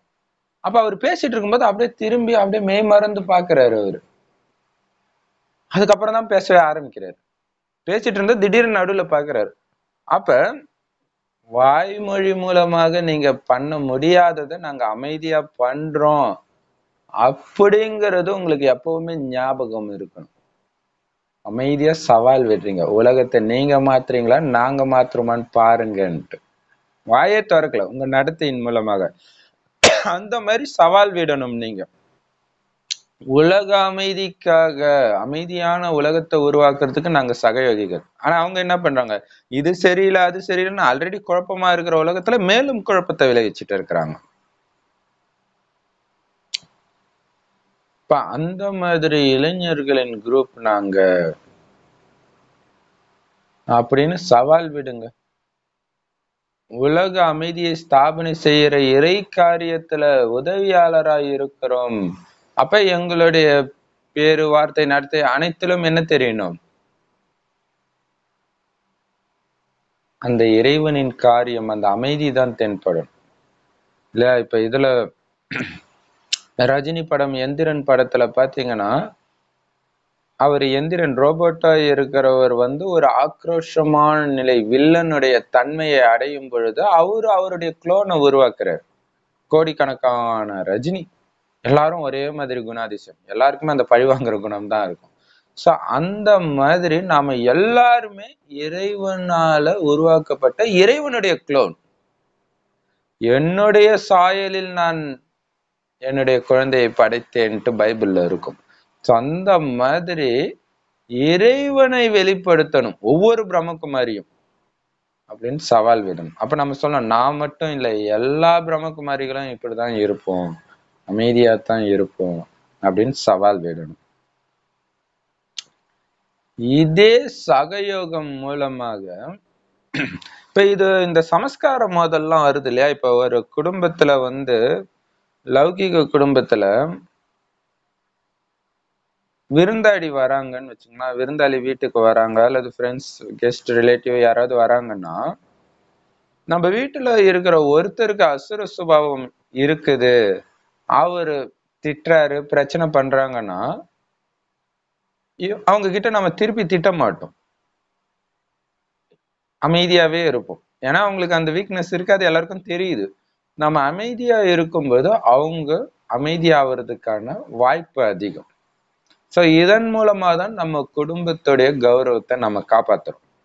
அதே மாதிரிதான் பிராமண பரிவாரமும். ஒரு சேவை செய்யும் போது சமஸ்கார மோதல் வருதுன்னா எல்லாரும் பார்த்துட்டு இருக்கிறாங்க இல்லையா? அஞ்ஞானிகளுக்கான சேவை, அது ஜோதிலிங்க சேவை எதுவானாலும் இருக்கட்டும். அப்ப நம்ம பக்கம் தப்பே இல்லாட்டினாலும் மத்தவங்க நம்மள தப்புன்னு சொன்னாலும் அங்க நீங்க பண்ண வேண்டிய சரியான வேலை அமைதியா போறதுதான். ஏன்னா நீங்க திட்டினாலும் அவங்க திட்டினாலும் போறது நம்ம குடும்பத்துடைய கௌரவம். அது நமக்கு ஞாபகம் இருந்துட்டே இருக்கணும் இல்லையா? இவங்க அமைதியை ஸ்தாபனை செய்யறவங்கன்றதுதான். அப்ப நான் என்ன பேசினா அவங்க உடனடியா அமைதியாவாங்க. ஐயோ நான் தப்பு தான் பண்ணிட்டேன், தெரியாம பண்ணிட்டேன், சாரி. நீங்க ரைட்டு தான் பண்ணிருப்பீங்க, பட் அந்த நேரம் அவங்களை அமைதிப்படுத்துறது தான் ரொம்ப முக்கியமானது. ஏன்னா போறது குடும்பமானும். அடப்பாப்பா நான் பிரம்மகுமாரி சென்டருக்கு போனா அவங்களே அடிச்சுக்கிட்டாங்கன்னு சொல்றோம், அது எவ்வளவு பெரிய அப்பாவை நிந்தனை பண்றதாயிடுது. சோ இதுதான் சவால் விடுறதுன்றது. இதே சகயோகம் மூலமாக உலக மாற்றம் செய்யற காரியத்தை நாங்க செஞ்சு காமிப்போம் அப்படின்னு சவால் விடணும் நீங்க இல்லையா? அப்ப எப்படி அமைதியை ஸ்தாபனை செய்யறாங்க? நீ என்ன பண்ணாலும் நான் அமைதியை விட மாட்டேன், நீ என்ன பண்ணாலும் நான் தூய்மையை விட மாட்டேன், நீ என்ன பண்ணாலும் சுப எண்ணத்தை விட மாட்டேன் அப்படின்னு இருக்கணும்.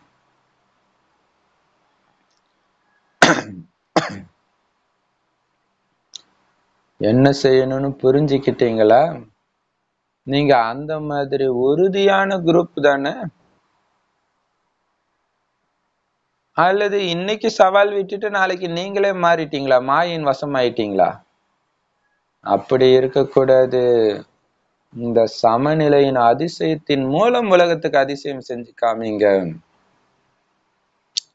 உலகத்தின் முதல் அதிசயமாகவே நீங்க தான் இருக்கணும் இல்லையா? சொர்க்கம் கூட ரெண்டாவதா தான் இருக்கணும்.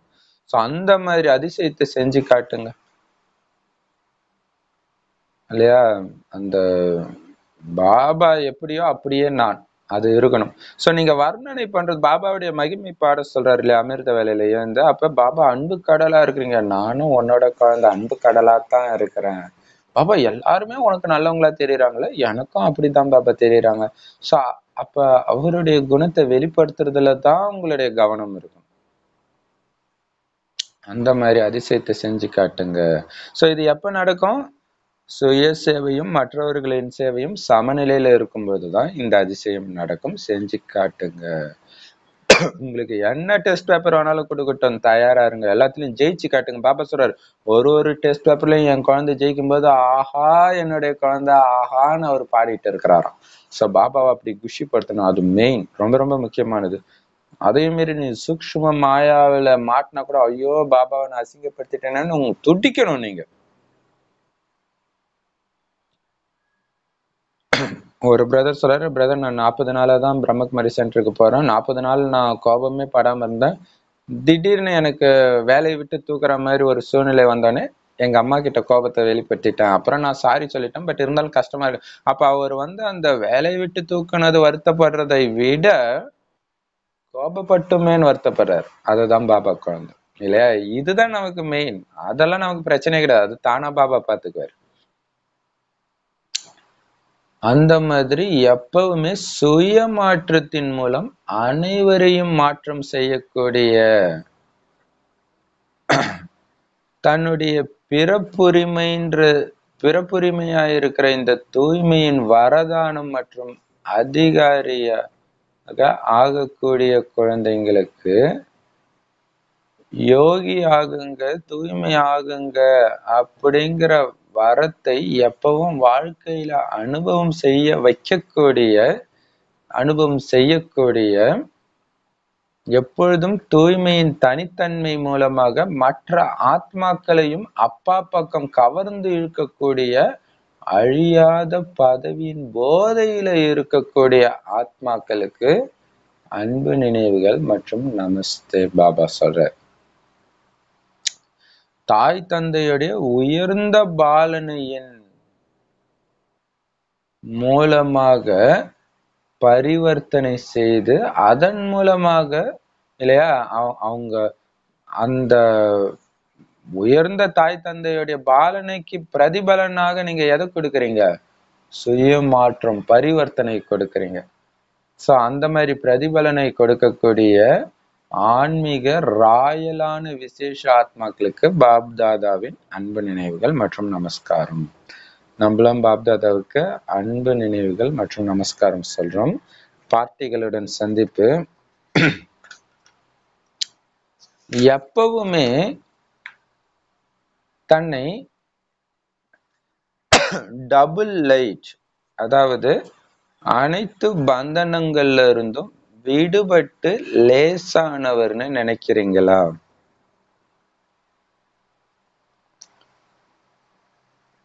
லேசான தன்மையின் அடையாளம் என்ன?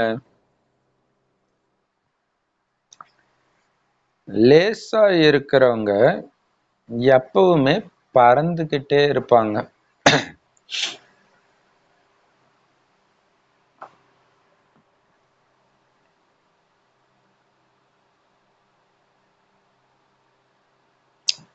சுமை கீழே கொண்டுட்டு வந்துடும். எப்பவுமே தன்னை தந்தையிடம் ஒப்படைத்தவர்கள் அவங்கதான் எப்பவுமே லேசா இருப்பாங்க.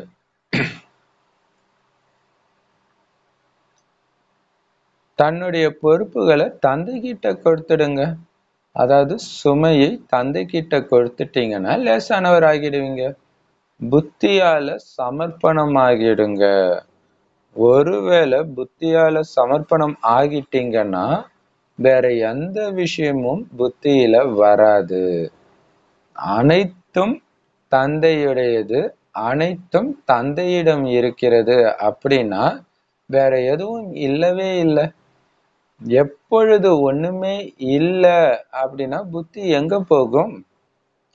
அனைத்தும் தந்தையினுடையது, அனைத்தும் தந்தையிடம் இருக்கிறது என்றால் வேற பாக்கி எதுவுமே இல்லை.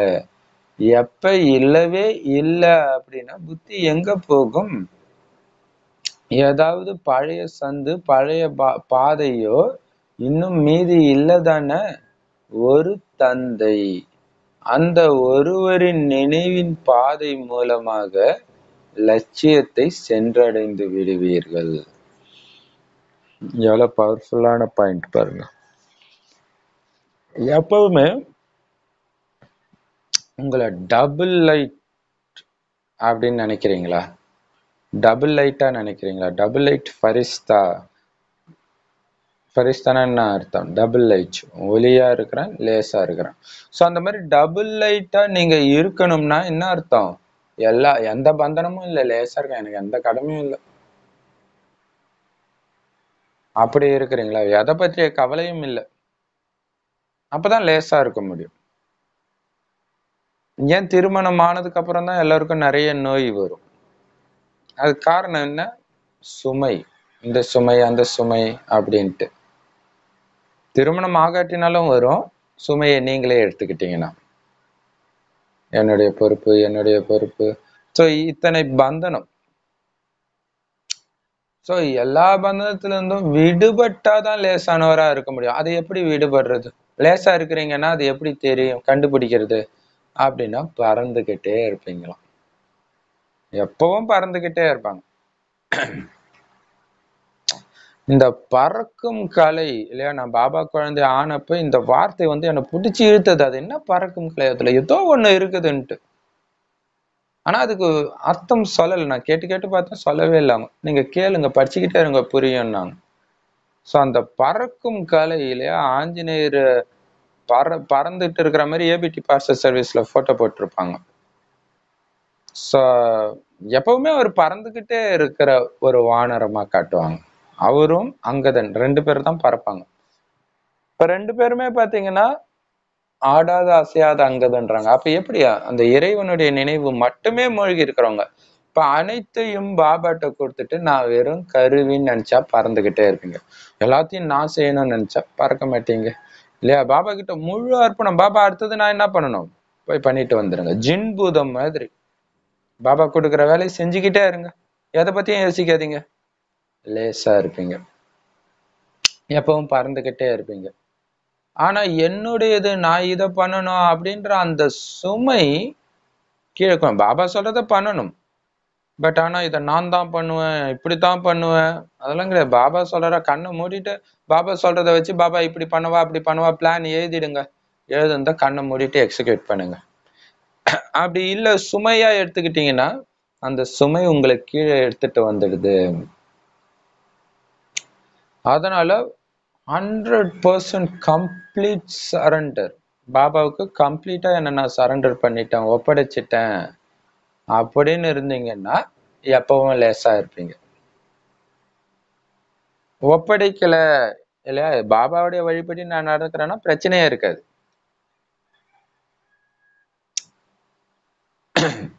அப்படி இல்லைன்னா சுமையா இருந்து புலம்பிட்டு இருப்பீங்க.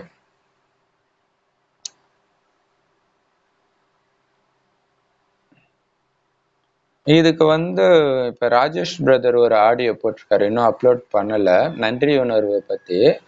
அதுல அவர் சொல்லியிருப்பாரு. என்ன சொல்லியிருப்பாருன்னா, நமக்கு ஒரு பிரச்சனை வரும் பொழுது அப்பா கிட்ட உதவியே கேட்க மாட்டோம், நம்ம பாட்டுக்கு செஞ்சிடறோம். செஞ்சு முடிச்சுட்டு, அதாவது அஞ்ஞானிகளுக்கு அவர் அது சொல்லியிருப்பாரு, எல்லாத்தையும் பண்ணிட்டு கடைசியில ரொம்ப துக்கம் தாங்கவே முடியல, சமாளிக்கவே முடியல, பிரச்சனை எல்லை மீறி போகும்போது உனக்கு கண்ணே இல்லையான்னு அவரை திட்டுறோம்.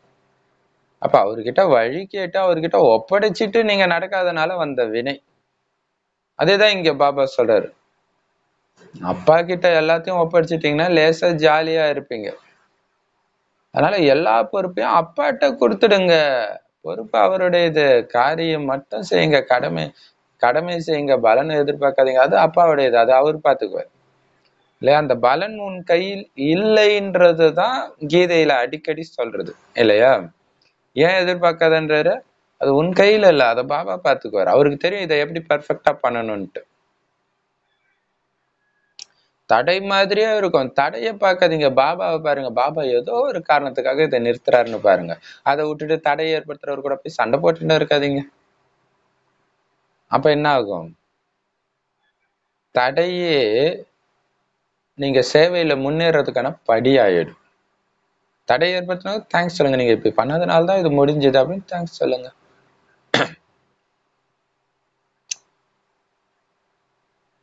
சுமைய அப்பா கிட்ட கொடுத்துட்டீங்கன்னா லேசாயிடுங்க. திரும்ப திரும்ப அதே தான் சொல்றாரு இல்லையா? சுமையை எடுத்துக்காதீங்க. பாப்பா ஒரு வானிலை சொல்றாரு, எப்பெல்லாம் மனசு பாரமா இருக்குதோ புரிஞ்சுக்கோ, என்னுடைய இதுன்ற அந்த சாத்தான் உள்ள வந்துடுச்சு.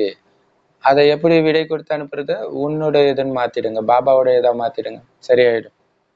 ஐயோ என்னோட குழந்தை இப்படி இருக்குது, எப்படி வளர்க்குது? அட இது பாபாவோட குழந்தை, அவர் வளர்ப்பாரு, கவனம் இருங்க, லேசாயிடுவீங்க. புத்தியினால பாபா கிட்ட முழு சமர்ப்பணம் ஆகிடுங்க. அப்படின்னு என்ன அர்த்தம்? புத்தியில எதுவுமே கிடையாது, ஃபுல்லா பாபா, எனக்குன்னு தனி புத்தியே கிடையாது. அதுதான் அந்த சம்பவம் குறிக்குது. ஏன் மம்மா மட்டும் உயர்ந்தவங்களா இருக்கிறாங்க அப்படின்னு கேக்குறாங்க. ஏன்னா இது மகாபாரதத்துல இதோடைய நினைவா தான் அந்த கதை இருக்கும். ஏன் அர்ஜுனனை மட்டும் உனக்கு பிடிக்குது, அவன் மட்டும் உயர்ந்தவன் நீ எப்படி சொல்ற அப்படின்ட்டு அஸ்வத்தாமனும் கேட்பான், நிறைய பேர் கேட்பாங்க. துரோணாச்சாரியர் அதுக்கு அவர் நிறைய பதில் சொல்லுவார். அதே மாதிரி இங்கேயும் நடக்குது. ஏன் மம்மாவை மட்டும் நம்பர் ஒன் நம்பர் ஒன் சொல்றீங்க பாபா அப்படின்னு பாப்தாதாட்ட கேட்கும்போது அவங்க சொல்றாங்க, அப்படியா, நான் இப்ப சொல்றேன், மம்மாவை கூப்பிடு. மம்மா வராங்க. அந்த காக்கா முட்டையை எடு. இந்த காக்கா முட்டைய நான் வாயில உடச்சி ஊத்த போறான், ஆ காட்டு குழந்தை, ஆன்னு காட்டுறாங்க. அப்ப என்ன அர்த்தம்? கடவுள் சொன்னா கண்ணை மூடிட்டு ஃபாலோ பண்றது, புத்தி யோசிக்கிறதே கிடையாது. அதுதான் மம்மா. ஏன்? அதுதான் முழு சமர்ப்பணம், அதுதான் முழு சமர்ப்பணம் இல்லையா? அப்ப மத்தவங்களாம் ஐயோ மம்மா அதெல்லாம் பண்ணாதீங்க, அதெல்லாம் நாம சாப்பிடக்கூடாது. கடவுள் சொல்லிட்டு இருக்கிறார், மத்தவங்களுக்கு என்ன தெரியும் இல்லையா? சோ மத்தவங்க சொல்றதை கேட்கறதுல பாபா சொன்னா கண்ணை மூடிட்டு ஃபாலோ பண்றதுதான் முழு சமர்ப்பணம். லேசா இருப்பீங்க. புத்தியில சமர்ப்பணம் ஆகிடுங்க. அப்படி சமர்ப்பணம் ஆகிட்டீங்கன்னா எந்த விஷயமும் புத்தியில வராது. பாபா இன்னைக்கு இதை சொன்னார், அடுத்த 1 மணி நேரம் இதை மட்டும்தான் நான் செய்ய போறேன், வேற எதை பத்தி நான் சிந்திக்க போறது கிடையாது, முழுக்க முழுக்க பாபாட்ட ஒப்படைச்சிடும். அது முடிச்சதுக்கு அப்புறம் என்ன பண்ணணும்னு பாபா டச் பண்ணுவார், செய்வேன். சோ புத்தியை ஃபுல்லா பாபாட்ட கொடுத்தா புத்தியில வேற எந்த விஷயமும் வராது. அனைத்தும் தந்தையுடையது, எல்லாமே பாபா கிட்ட இருக்குதுன்னா வேற எதுவுமே இல்லையே. என்கிட்ட இருக்கிறது எல்லாமே பாபாவுடையதுப்பா. அதே மாதிரி எனக்கு என்ன தேவையோ எல்லாமே பாபா கிட்ட இருக்குது. சுகம் வேணுமா, அமைதி வேணுமா, எல்லாமே. அப்ப இந்த உலகமே அவ்வளவுதான். அப்ப சிவராத்திரி அந்த அதுக்கு காரணமாக ஒரு கதை சொல்லுவாங்க. என்ன கதை சொல்லுவாங்க அப்படின்னா,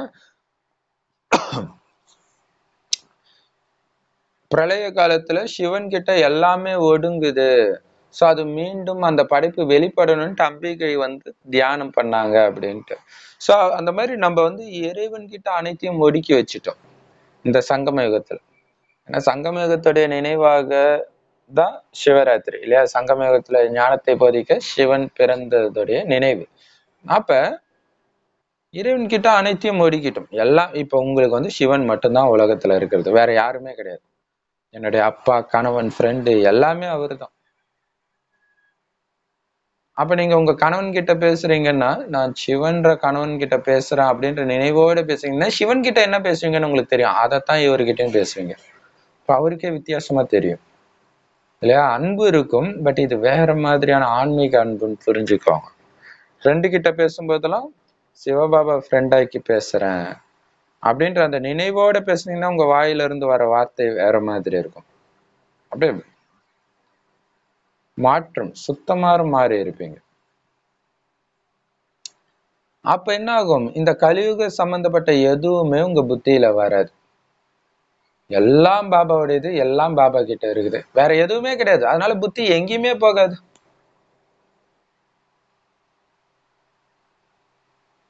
ஏன்னா வேற எதையும் தேடி போறதுக்கு புத்திக்கு எதுவுமே கிடையாது. இல்ல இப்ப மதுபன்ல பாத்தீங்கன்னா எல்லாமே இருக்குது. அப்ப அவங்க ஏன் வெளியில போகணும்? அது மாதிரி பாபா கிட்ட எல்லாமே இருக்குது. நாம ஏன் வெளியில போகணும்? நாம ஏன் மத்தவங்க கிட்ட கேட்கணும்? நான் பாபாட்ட கேட்கிறோம். எப்ப வெளியில ஒண்ணு இல்லவே இல்ல, வெளியில எதுவுமே இல்ல, பாபா தான். என்னுடையதுன்னு எதுவுமே இல்ல. அப்ப புத்தி எங்கதான் போகும்? அப்ப என்னுடைய பாபா என்னுடையதுன்னு ஒண்ணு நினைச்சீங்கன்னா அது மறக்கவே மறக்காதுன்ற. இப்ப புத்தி எங்க இருந்தாலும் எங்கதான் போகும்? பாபா கிட்டதான் போகும். அதனாலதான் நீங்க பாத்தீங்கன்னா பிள்ளையார் பாத்தீங்கன்னா எப்பவுமே சிவன் பார்வதி இருக்கிற இடத்துலயே இருப்பார். ஆனா முருகன் எப்பவுமே சுத்திக்கிட்டே இருப்பார், சண்டை போட்டுக்கிட்டே இருப்பார். அப்ப பாபா விட்டு போயிட்டே இருக்கிறாங்க. பிள்ளையார் அனைத்தும் பாபாவுடையது, அனைத்தும் அப்பா அம்மா தான் அப்படின்ட்டு அங்கேயே இருக்கிறார். சோ அந்த மாதிரி உங்களுடைய புத்தி எப்பவுமே பாபா கிட்ட இருக்கணும். ஏன்னா எல்லாமே பாபா கிட்ட தான் இருக்குது. உங்களுக்கு தேவையான அனைத்தும் பாபா கிட்ட தான் இருக்குது. அப்ப புத்தி பாபா விட்டு எங்கேயுமே போகாது. ஆனா பாபாவை தவிர வேற ஏதாவது பழைய விஷயங்கள் இருக்குது அப்படின்னா அங்க போயிடும். அதான் பாபா சார், பழைய பாதை பழைய சந்து ஏதாவது மீதி இருக்குதா சுத்தி பாக்குறதுக்கு? அது எதுவுமே இல்லாம ஒரு தந்தை மட்டும் இருந்தா, அந்த ஒருவருடைய நினைவு மட்டும் இருந்தா, அந்த ஒருவரின் நினைவுன்ற பாதையின் மூலமாகவே லட்சியத்தை அடைஞ்சிடுவீங்க. பாபா பாபா பாபா, நின்னா பாபா, உட்கார்ந்தா பாபா, நடந்தா பாபா, பாபா பாபா ஞானம் பாபா சேவை, இந்த மூணுத்திலேயே மூழ்கி இருந்தீங்கன்னா நாராயண் பதவி ஈஸியா அடைஞ்சிடுவீங்க.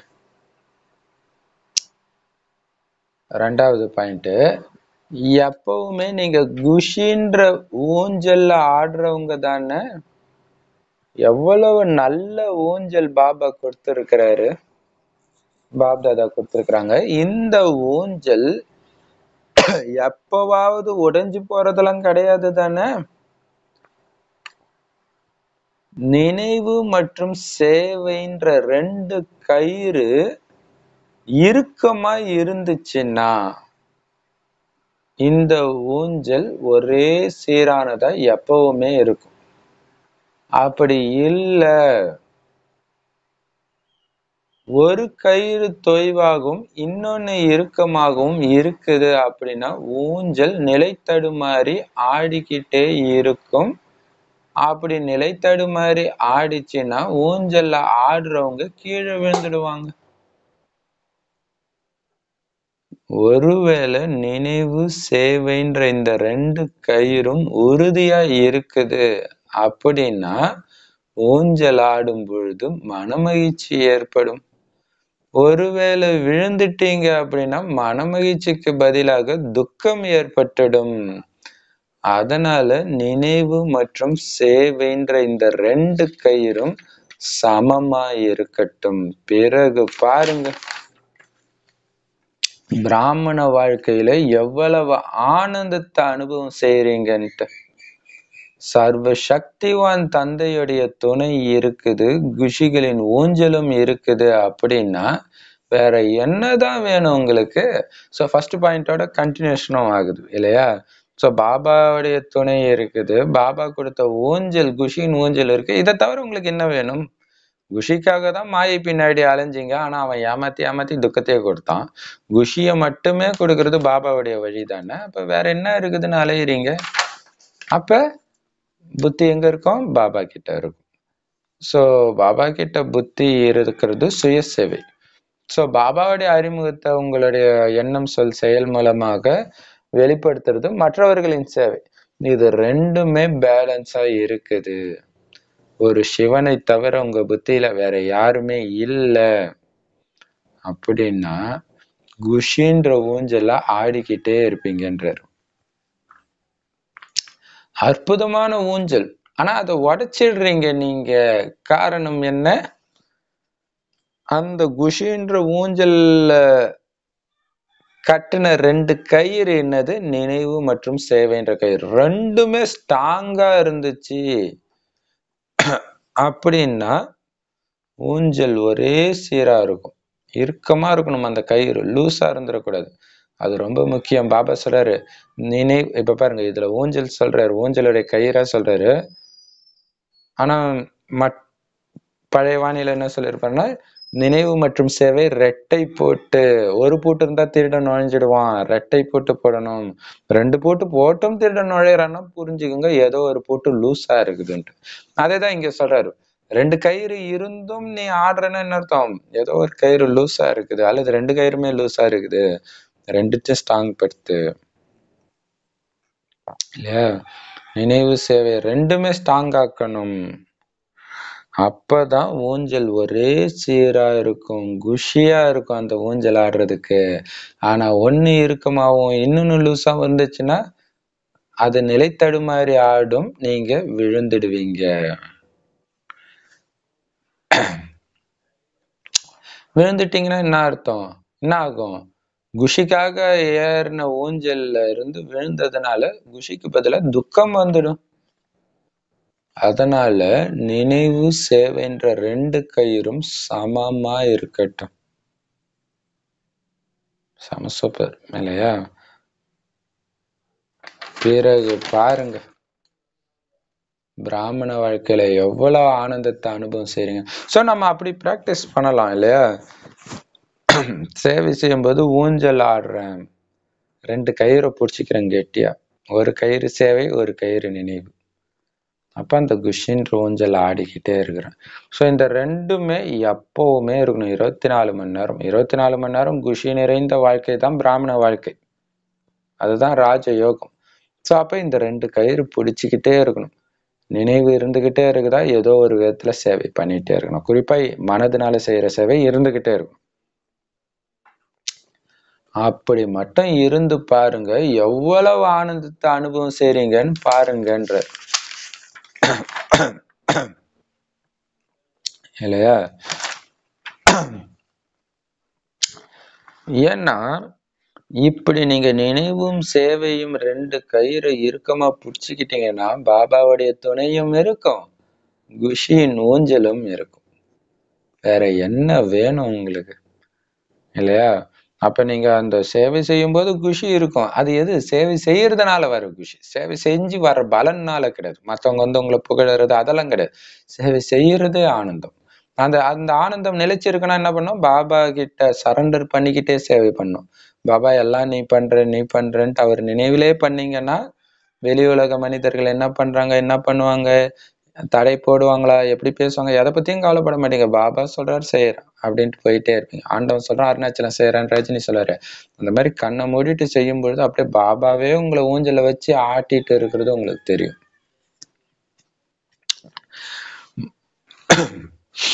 வேற என்ன வேணும் உங்களுக்கு? பாபாவுடைய துணையும் குஷின் ஊஞ்சலும் கிடைச்ச பிறகு இதுக்கு மேல உங்களுக்கு வேற என்ன வேணும்? 3வது பாயிண்ட், எப்பவுமே தந்தை மற்றும் சேவை இந்த 2மே உங்களுக்கு ஞாபகம் இருக்குது தானே? நினைவு மற்றும் சேவை 2த்துடைய சமநிலையை எப்பவுமே வைக்கிறீங்களா?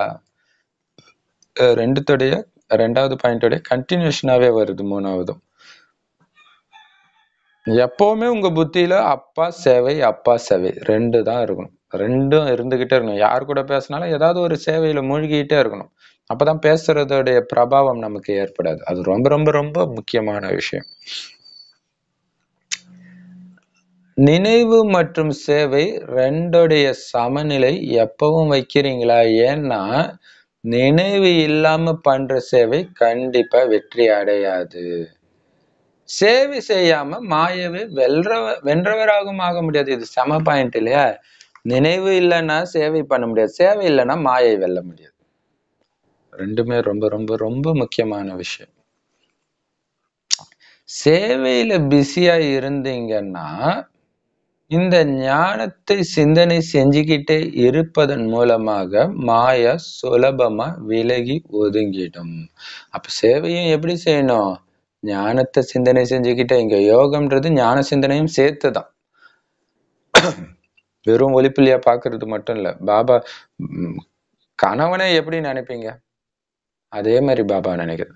கணவன் மூஞ்சியே மறைச்சு பார்த்துக்கிட்டா இருப்பீங்க நினைக்கிறதுனா, அவர் ஆசையா பேசுனது, அன்பா பேசுனதை நினைப்பீங்களா?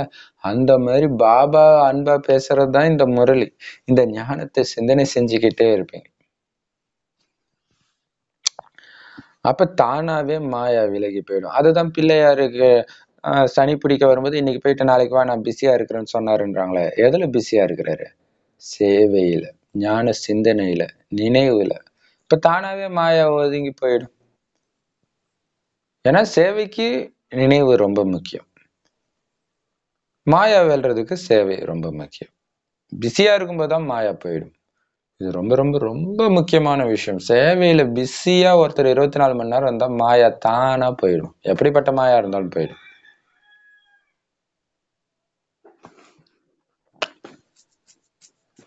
நினைவு இல்லாம சேவை செஞ்சீங்கன்னா வெற்றி ரொம்ப கம்மியாகவும் உழைப்பு ரொம்ப அதிகமாகவும் இருக்கும். ஏன்னா நம்மளுடைய சேவையின் விதி என்னது? குறைந்த உழைப்புல அதிக வருமானம், அதிக பலன் இருக்கணும்ன்றார். அப்ப அதுக்கான வழி என்ன? நினைவு. நினைவுல மயங்கி செய்யுங்க, உழைப்பே தெரியாது, வெற்றி கிடைச்சுக்கிட்டே இருக்கும்ன்றார்.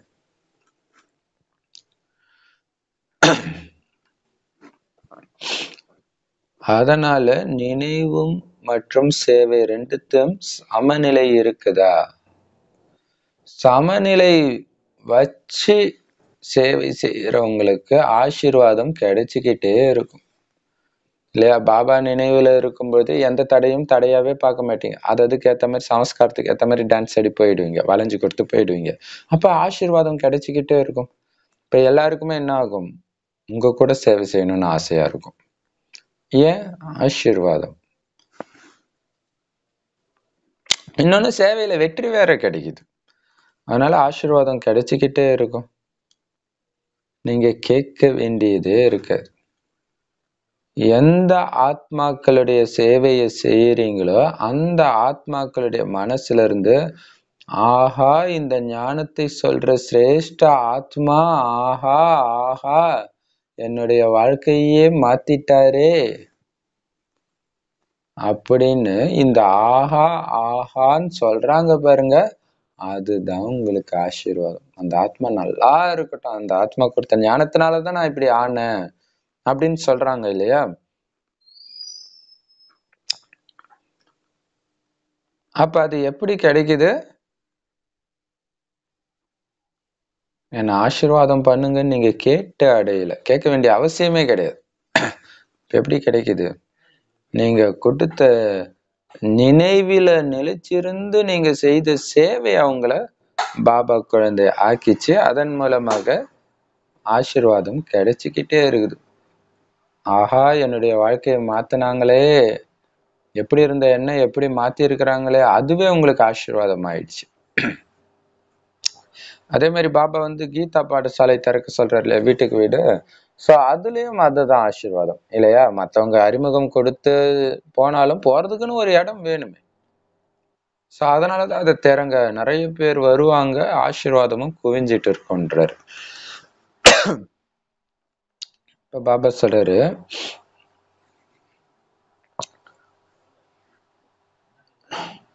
இந்த ஆஹா ஆஹான்னு சொல்ற அந்த வார்த்தை தான் உங்களுக்கு ஆசீர்வாதம் ஆயிடுது. அந்த ஆசீர்வாதத்தை அனுபவம் செய்றீங்களா?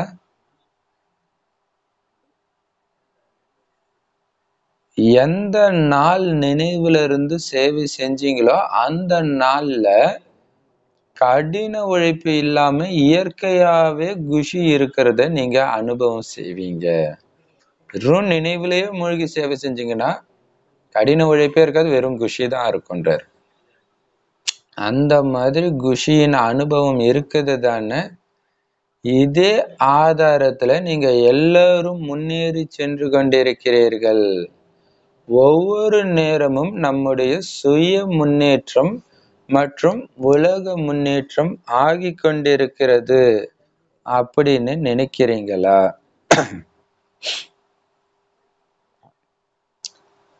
ஒருவேளை சுய முன்னேற்றம் இல்லை அப்படின்னா உலக முன்னேற்றத்துக்கும் நீங்க பொறுப்பாளராக முடியாது. சுய முன்னேற்றத்துக்கான சாதனமே நினைவுதான். மேலும் உலக முன்னேற்றத்துக்கான சாதனம் சேவை. எப்பொழுதும் இதிலேயே முன்னேறி சென்று கொண்டே இருங்கள். சங்கம யுகத்துல தந்தை அனைத்தையும் விட உயர்ந்த பொக்கிஷமா என்ன கொடுத்திருக்கிறாரு? குஷியின் பொக்கிஷம். எத்தனை விதமான குஷியின் பொக்கிஷம் கிடைச்சிருக்குது. ஒருவேளை குஷியின் விதவிதமான பாயிண்ட்களை எடுத்தீங்கன்னா எத்தனை விதமானதாக இருக்கும். சங்கம யுகத்துல மிகப்பெரிய பரிசு, பொக்கிஷம், பிக்னிக்குக்கான பொருள் அனைத்துமே இந்த குஷி தான். தினசரி அமிர்த வேளையில குஷிக்கான ஒரு விஷயத்தை யோசிங்க. பிறகு முழு நாளும் குஷியில இருப்பீங்க. சில குழந்தைங்க முரளியிலோ தினசரி அதே பாயிண்ட் தான் வருதுன்னு சொல்றாங்க. ஆனா எந்த பாயிண்ட் உறுதி ஆகலையோ அதை உறுதி ஆக்குறதுக்காக தான் தினசரி கூற வேண்டியதா இருக்குது. எப்படி பள்ளியில மாணவர்கள் ஏதாவது ஒரு விஷயத்த உறுதியா நினைவுல வைக்க முடியல அப்படின்னா, அதாவது மனப்பாடம் செய்ய முடியலன்னா 50-60 தடவை அதே விஷயத்தை எழுதி தனக்கு ஞாபகப்படுத்திக்குவாங்க இல்லையா. பாப்தாதா கூட அதே மாதிரி தான், குழந்தைகளே உங்களை ஆத்மான்னு புரிஞ்சு என்ன நினைவு செய்யுங்கன்னு தினம் தினம் சொல்றாரு. காரணம், இந்த விஷயம் இதுவரைக்கும் உங்களுக்கு உறுதி ஆகலையே. அதனால தான் தினசரி குஷிக்கான புது புது பாயிண்ட்களை புத்தியில வையுங்க. மேலும் முழு நாளும் குஷியில இருந்துகிட்டே மற்றவர்களுக்கும் குஷியின் தானம் செஞ்சுக்கிட்டே இருங்க. இதுதான் அனைத்தையும் விட மிகப்பெரிய தானம் அப்படின்னு பாபா சொல்றார். உலகத்துல அநேக சாதனங்கள் இருந்தாலும் மனதுல உண்மையான அழியாத குஷி இல்ல. உங்ககிட்டத்தான் அந்த குஷி இருக்குது. அப்படின்னா குஷியின் தானம் செய்து கொண்டே இருங்கள். சரி, இப்ப பாபா சொல்றாரு,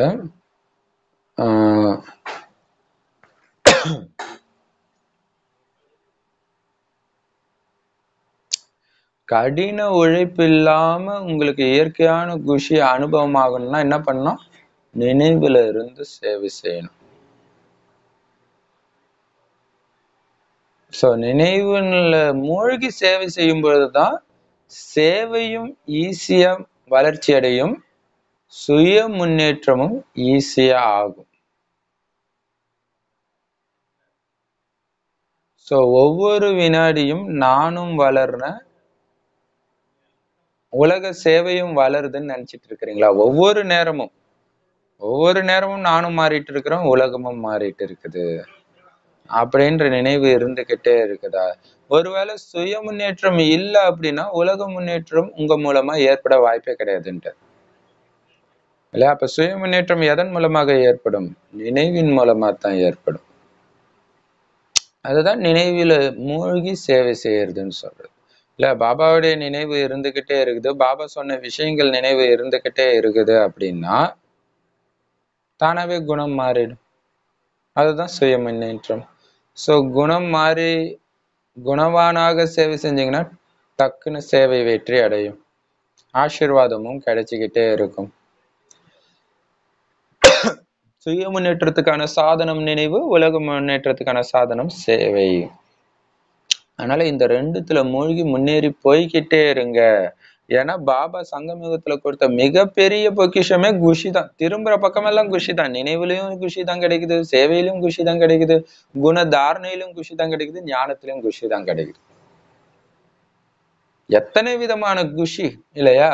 சோ பாபா நிறைய பாயிண்ட் கொடுக்குறாரு. ஒரு பாயிண்ட் நீங்க ஆழ்ந்து சிந்திச்சாலே குஷி தான். அப்ப ஒரு பாயிண்ட் எடுத்துக்கோங்க, நான் ஆத்மா பரமாத்மாவுடைய குழந்தை, இது சாதாரண விஷயம் கிடையாது. எவ்வளவு பெரிய குஷி! இறைவனுடைய குழந்தை, நான் இறைவனுடைய மாணவன், இந்த உலகத்துக்கான ஆதார மூர்த்தினா, குணமூர்த்தினா, இப்படி ஏதோ ஒரு பாயிண்ட், அதை திரும்ப திரும்ப அசை போட்டுக்கிட்டே இருங்க, அதை விஸ்தாரப்படுத்துங்க, சிந்தனை பண்ணுங்க. அப்பதான் இந்த குஷி நிரந்தரமா இருந்துகிட்டே இருக்கும்.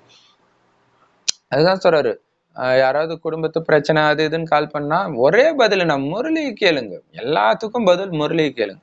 சோ முரளியை கேட்டுக்கிட்டே இருங்க இல்லையா? அதை நீங்க எடுத்து பிராக்டிஸ் பண்ண முடியல, புது குழந்தையா இருக்கிறீங்க அப்படின்னா திரும்ப திரும்ப கேட்டுக்கிட்டே இருங்க.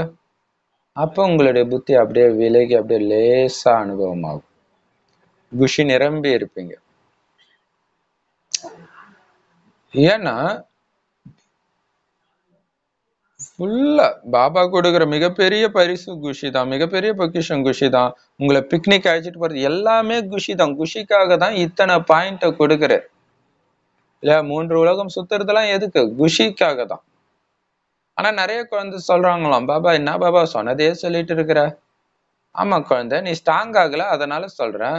எப்படி ஸ்கூல்ல ஒரு விஷயம் ஸ்ட்ராங் ஆகலைன்னா திரும்ப திரும்ப 50 60 தடவை எழுதி ஞாபகப்படுத்துறாங்களோ அந்த மாதிரி உனக்கு அந்த ஆத்மா, நான் பரமாத்மாவுடைய குழந்தைன்ற அந்த ஒரு விஷயம் உனக்கு பக்கா ஆகலைன்றதுனாலதான் தினம் தினம் நான் அதை சொல்றேன் அப்படின்னு சொல்றாரு. சோ அதுவே ஒரு மிகப்பெரிய குஷிக்கான பாயிண்ட் தான். சோ அது மாதிரி நிறைய புது புது பாயிண்ட் சொல்றாரு இல்லையா, அத புத்தியில தாரணை பண்ணுங்க. அது ரொம்ப ரொம்ப முக்கியம். அப்படி இருந்தீங்கன்னா குஷியில பறந்துகிட்டே இருப்பீங்க. அந்த குஷியை தானம் கொடுத்துக்கிட்டே இருப்பீங்க. ஏன்னா இன்னைக்கு உலகத்துல பாபா சூப்பரா சொல்ற அனைத்தையும் விட மிகப்பெரிய தானம் குஷி தான்றார். ஏன்னா உலகத்துல எல்லாமே இருக்கு, ஆனா மனசுல உண்மையான அழியாத குஷி கிடையாது. இப்ப காமெடி நடிக்கிறவங்க சொல்லுவாங்க இதுதான் ஒரு மிகப்பெரிய சேவைன்னு சொல்லுவாங்க, மனிதர்களை சிரிக்க வைக்கிறது அப்படின்ட்டு. இருந்தாலும் நிரந்தரமா சிரிச்சிட்டு இருக்க முடியாது. அப்ப நிரந்தரமா குஷி இருக்கணும் அப்படின்னா இந்த பாபாவுடைய நினைவும் ஞானத்துடைய நினைவும் தான் அதை கொடுக்கும். சோ அப்படி இருந்து இந்த நினைவை மற்றவர்களுக்கும் ஏற்படுத்துறது தான் குஷியை தானம் கொடுக்கறதுன்றது. உங்ககிட்ட மட்டும்தான் இந்த குஷி இருக்குது. அந்த குஷியை தானம் கொடுத்துக்கிட்டே இருங்க. இல்லையா, அந்த குஷி சுரங்கத்தின் சாவியை உங்ககிட்டதான் இருக்குது, அந்த சாவியை கொடுத்துக்கிட்டே இருங்க. கடைசி பாயிண்ட், 4வது பாயிண்ட், எப்பொழுதும் தன்னை தாமரை மலருக்கு சமமாக பழைய உலகத்தின் சூழ்நிலையிலிருந்து விலகிய மற்றும் ஒரு தந்தைக்கு பிரியமானவராக அனுபவம் செய்றீங்களா?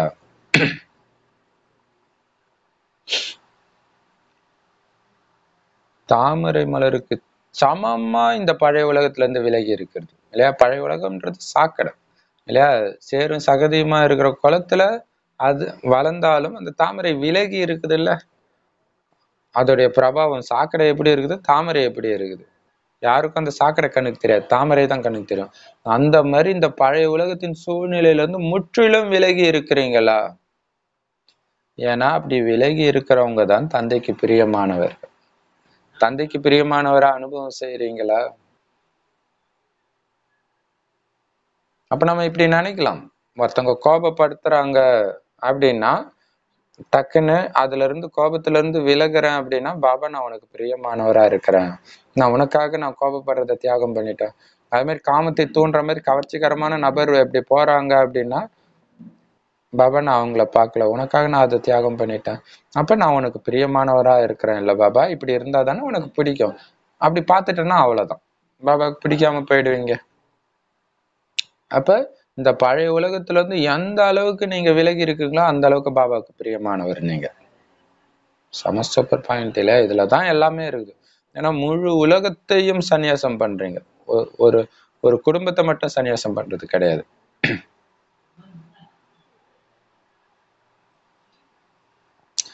எப்பவுமே அந்த மாதிரி தாமரை மலருக்கு சமமா விலகி பாபாவுக்கு பிரியமானவரா இருக்கிறதா அனுபவம் செய்றீங்களா? யாரு விலகி இருக்கிறாங்களோ அவங்கத்தான் பாபாவுக்கு அன்பானவர். யாரு பாபாவுக்கு அன்பா இருக்கிறாங்களோ அவங்கதான் எல்லாத்துல இருந்தும் விலகியும் இருப்பாங்க இல்லையா. பாபா கிட்ட மட்டுமே எல்லாமே இருந்துச்சுன்னா விலகி இருப்பாங்க. இப்ப அவங்கள பாத்தீங்கன்னா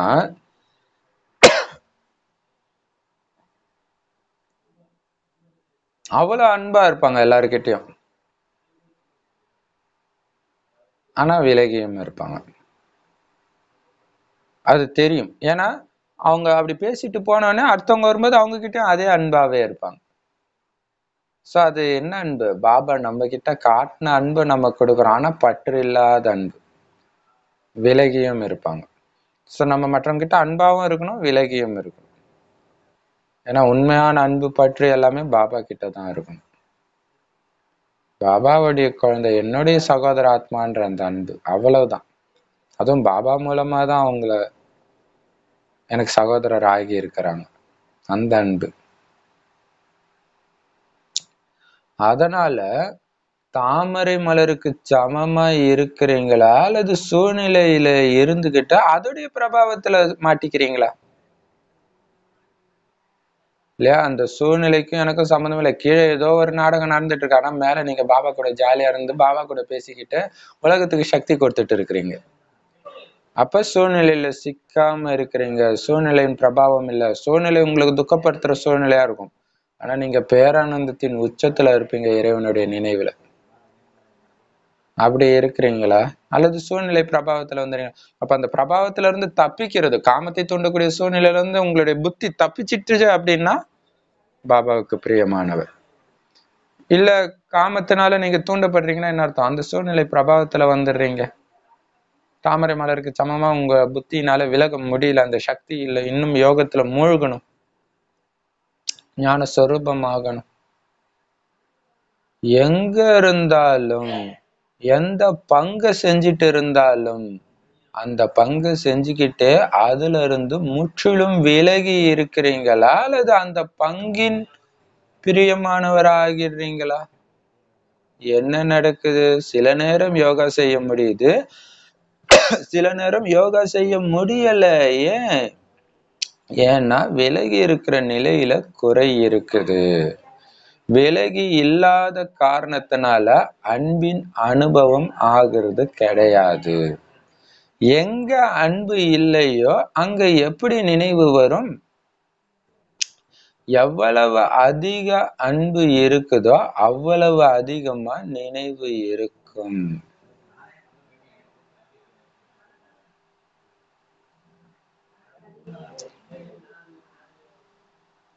தந்தையின் அன்பிற்குரியவராக ஆகிறதுக்கு பதிலாக மற்றவர்களின் அன்பிற்குரியவர்களாக ஆகிடுறீங்க அப்படின்னா தந்தைய மறந்துடுறீங்க. செய்யும் பங்கிலிருந்து விலகி இருப்பவராக, தந்தையின் பிரியமானவராக ஆகுங்கள்.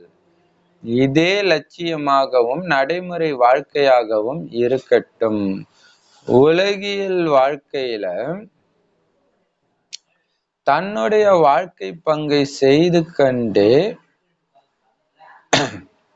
அன்பானவர் ஆனீங்க அப்படின்னா அன்பின் பிரதிபலனாக என்ன கிடைச்சது? முட்களின் படுக்கை தானே கிடைச்சது. தந்தையின் அன்புல மட்டும் மூழ்கி இருக்கிறதுனால தான் ஒரு நொடியில என்ன கிடைக்குது?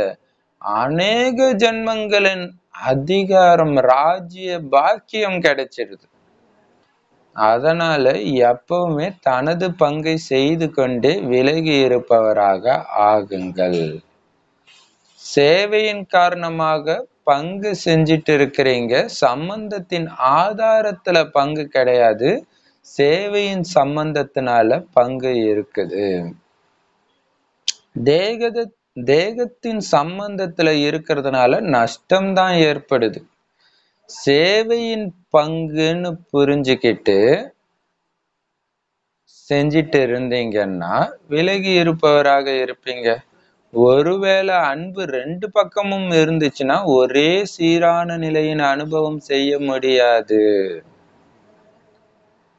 சூப்பரான பாயிண்ட் இல்ல? இந்த விலகி இருக்கிறதுன்றது ரொம்ப ரொம்ப ரொம்ப முக்கியமானது. எல்லா மாயில இருந்தும் தப்பிச்சிடுவீங்க. சோ அந்த விலகி இருக்கிறது தான் பிள்ளையார் இன்னைக்கு போய் நாளைக்கு வான்னு சனீஸ்வரன் அனுப்புறதா காட்டினது. ஏன்னா விலகியே இருக்கிறீங்க. பழைய உலகத்தின் சூழ்நிலையில இருந்து முற்றிலும் விலகி இருக்கிறவங்க தான் தந்தைக்கு பிரியமானவரா இருக்க முடியும்.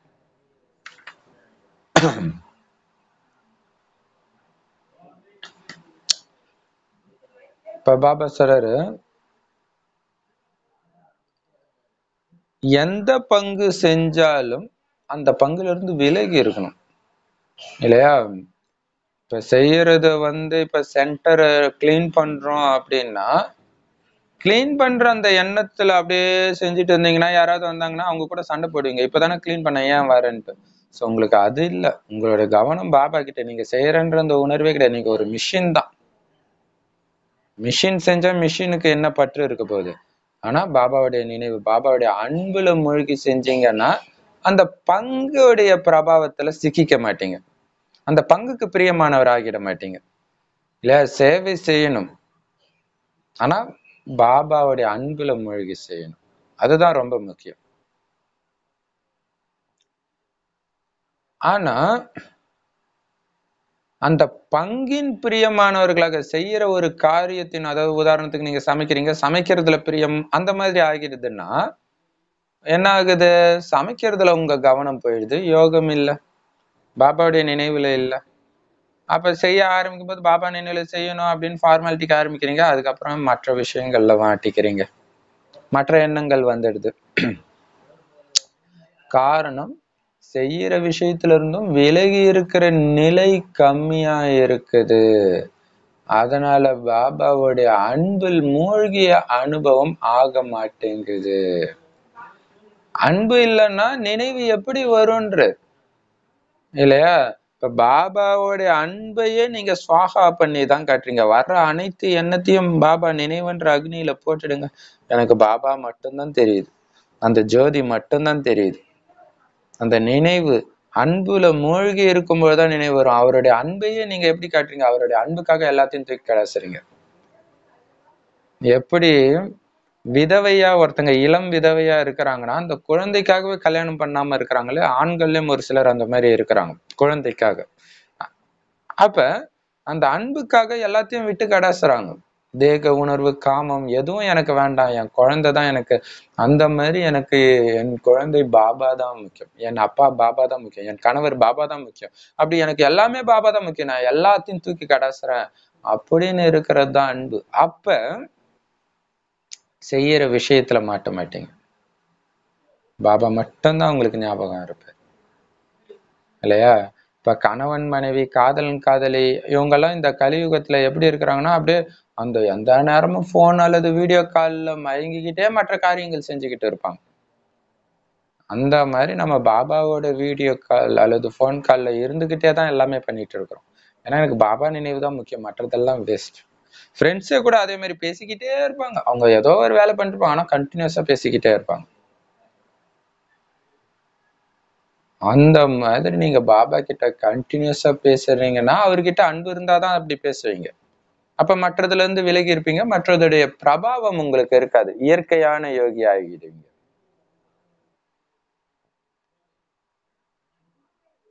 எந்த அளவுக்கு பாபா மேல அதிக அன்பு இருக்குதோ அந்த அளவுக்கு அதிகமாக நினைவும் இருக்கும். ஆனா பாபா மேல அன்பு வைக்கிறதுக்கு பதிலாக மற்றவர்கள் மேல அன்பு வச்சீங்க, கண்டிப்பா பாபாவை மறந்துடுவீங்க. அப்ப என்ன பண்ணணும்? மத்தவங்க மேல அன்பு வைக்காம இருந்தாதான் பாபா மேல அன்பே வரும். அப்பதான் பாபாவுடைய நினைவும் இருக்கும்.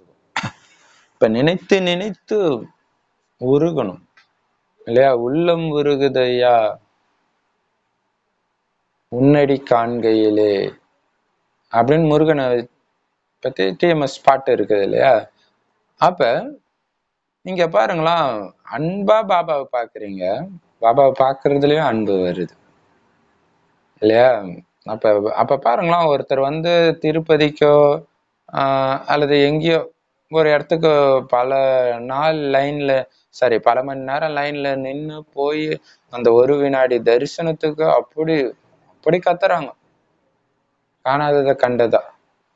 ஆனா 2500 வருஷம் கடும் தவத்துக்கு பிறகு இறைவன் கிடைச்சிருக்கிறாருன்ற அந்த உணர்வோட ஒவ்வொரு வினாடியும் பரந்தாமத்துல நீங்க பார்க்கணும். அது ஒரு வினாடி தரிசனம்ன்ற நினைவுல பார்க்கணும். ஒரு ஒரு வினாடியும் இது ஒரு வினாடி தரிசனம், எந்த நேரம் வேணாலும் முடியும், இல்லையா? அப்படி பார்த்துட்டு இருக்கும். இப்ப அந்த அன்பு அனுபவம் ஆகும், தானாவே மத்ததெல்லாம் மறந்து போயிடும், இல்லையா? ஒரு கஷ்டத்துக்காக திருப்பதிக்கே போனாலும் அந்த நேரம் பார்க்கும்போது அந்த கஷ்டமெல்லாம் மறந்துடும் அந்த தரிசனத்துல. அந்த மாதிரி பாபாவை பார்த்துக்கிட்டு நினைச்சுக்கிட்டு அன்புல மூழ்கி இருங்க. செய்யற பங்குல இருந்து விலகி இருப்பவராய் இருங்க. இல்லையா? காரியம் எல்லாரும் தான் செய்யறாங்க. பிரம்மகுமாரிகளுக்கும் மற்றவங்களுக்கு என்ன வித்தியாசம்? அன்புல மூழ்கி காரியம் செய்யறோன்றத மறந்து செய்யறீங்க நீங்க. அதனால காரியத்துடைய பலனை பத்தி நமக்கு கவலையே கிடையாது. ஏன்னா எல்லாத்துடைய பலனும் குஷி தானே. நான் குஷியில மூழ்கி இல்ல பண்ணிட்டு இருக்கிறேன். அந்த குஷிக்கு ஆதாரமா இருக்கிற சிவபாபாவுடைய நினைவுல மூழ்கி இல்ல பண்ணிட்டு இருக்கிறேன். அதனால செய்யற பங்குல இருந்து விலகி இருப்பவராகவும் தந்தையின் பிரியமானவராகவும் ஆகுங்க. இதுதான் உங்களுடைய லட்சியமே. நடைமுறை வாழ்க்கையே.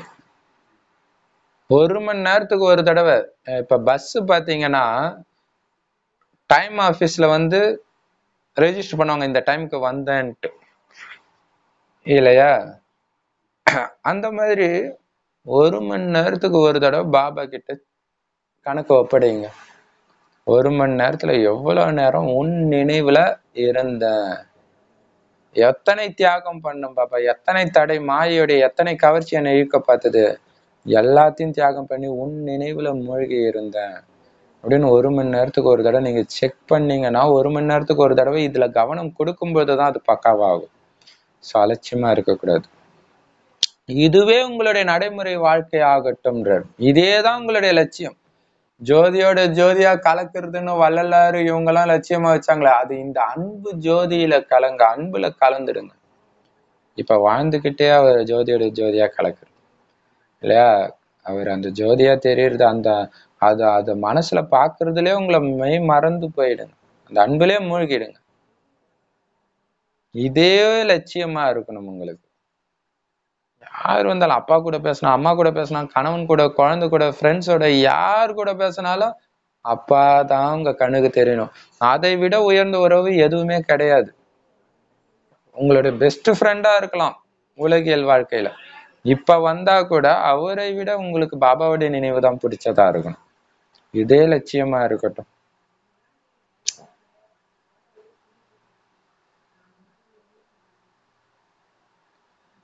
ஆனா இந்த உலகியல் வாழ்க்கையில உங்க காரியத்தை அன்பா செஞ்சீங்க, மற்றவருக்கு மேல அன்பு வச்சு செஞ்சீங்க அப்படின்னா அதோடைய பலன் என்ன கிடைச்சது? முட்களின் படுக்கை, ஹார்ட் அட்டாக் தான் வந்தது இல்லையா? நிறைய பேர் சொல்லுவாங்க, உன்னை நான் இப்படி வளர்த்தேனே, என்னை இப்படி பண்ணிட்டியே. அப்ப அன்பு அங்க வச்ச, அதனால இப்படி ஆச்சு. அதுக்குதான் இறைவன் சொல்றாரு, என் மேல அன்பு வை குழந்தை. ஏன் துக்கம் கொடுக்குறவங்க மேல அன்பு வச்ச? அதுவும் இந்த ஞானத்தை தெரிஞ்சுக்கிட்டு அதனால துக்கத்தை அனுபவிக்கிற. அதனால தந்தையின் அன்புல இருக்கிறதுனால ஒரு நொடியிலேயே அநேக ஜென்மங்களின் அதிகாரம் கிடைச்சிடுது. ஒரு நொடி அன்பா பாபான்னு நீங்க நினைச்ச அடுத்த செகண்ட் 21 பிறவிக்கான அதிகாரம் உங்களுக்கு கிடைச்சிடுது.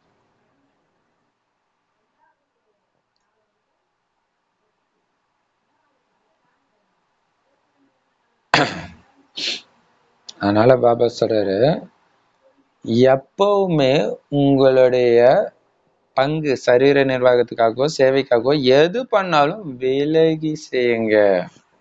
பாபாவுடைய அன்புல மூழ்கி செய்யுங்க. இல்லையா? சேவையின் காரணமாக பங்கு செஞ்சிட்டு இருக்கிறீங்க, அத புரிஞ்சுக்கோங்க. அதுவும் ஒரு சேவை தான். உங்க வீட்டுல இருக்கிறீங்க, உங்க கணவனுக்கு சமைச்சு போடுறதுல இருந்து எல்லாமே சேவைன்னு நினைச்சிட்டு பண்ணுங்க. சேவை, நான் என்னுடைய உணவின் மூலமாக அவரை பாபா குழந்தை ஆக்குறேன், என்னுடைய நற்றையின் மூலமாக பாபா குழந்தை ஆக்குறேன் அப்படின்னு பாபா அன்புல மூழ்குங்க. உங்க கணவர் கிட்ட பேசினாலும், குழந்தை கிட்ட பேசினாலும், பேர குழந்தை, ஆபீசர், யார்கிட்ட பேசினாலும் சரி,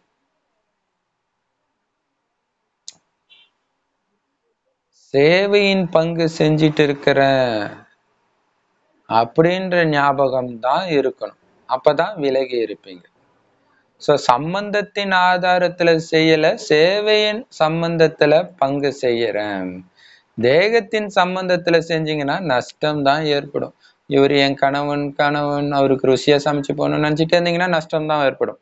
அப்புறம் பாபா குழந்தை ஆனாலும் நீ ருசியா செஞ்சல அதையே செய்யின்ட்டு உங்களை டார்ச்சர் பண்ணுவேன் இல்லையா? அதனால சேவையின் பங்குன்னு புரிஞ்சுக்கிட்டு செஞ்சீங்கன்னா விலகி இருப்பவரா இருப்பீங்க. ஆனா பாபா நான் உன் மேலே அன்பா இருக்கிறேன், என்னுடைய எல்லைக்குட்பட்ட கணவன் மேலே அன்பா இருக்கிறேன்னு நினைச்சிட்டு நீங்க பண்ணீங்கன்னா ஒரே சீரான நிலை அனுபவமாகாது. ஏன்னா இங்க ஒரே சீரா சதா ஆனந்த நிலை அனுபவம் செய்யறதுக்காக பாபா குழந்தை ஆகி இருக்கிறீங்க. அப்ப அந்த ஆனந்தம் கட்டாவதுக்கு காரணம் என்ன? உங்களுடைய புத்தி வேற ஒருத்தர் மேல போயிடுது, எல்லைக்குட்பட்ட அன்புல சிக்கிக்கிறீங்க. அதனால மனசு மேல கீழே போயிட்டு இருக்குது. வரதானம் செம பவர்ஃபுல்லான வாணி இல்லையா? வரதானம் அபியாசத்தின் பயிற்சி மூலமாக சூக்ஷ்ம சக்திகளை வாழ்க்கையில் நிரப்பக்கூடிய சக்தி நிரம்பியவர் ஆகுங்கள். அதுக்கு விளக்கம், பிரம்மா தாய்க்கு குழந்தைங்க மேல ஆன்மீக பாசம் இருக்குது. அதனால சூக்ஷ்ம அன்பின் ஆவாகனம் மூலம்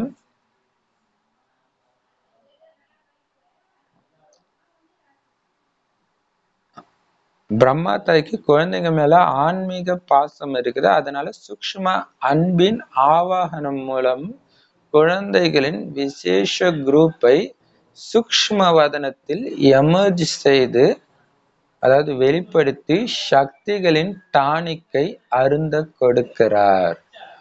எப்படி இங்கேயும் நெய் குடிக்க கொடுத்தாரோ, கூடவே உடற்பயிற்சியும் செய்ய வச்சாரோ, அதே மாதிரி சூக்ஷ்ம வதனத்திலும் நெய் குடிக்க வச்சு, அதாவது சூக்ஷ்ம சக்திகளின் பொருட்களை கொடுத்து அபியாசத்தின் பயிற்சியும் செய்ய வைக்கிறாரு.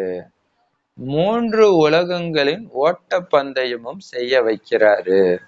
அதன் மூலம் விசேஷ உபசரிப்பு வாழ்க்கையில் நிரம்பி அனைத்து குழந்தைகளும் சக்தி நிரம்பியவர் ஆகிவிட வேண்டும்.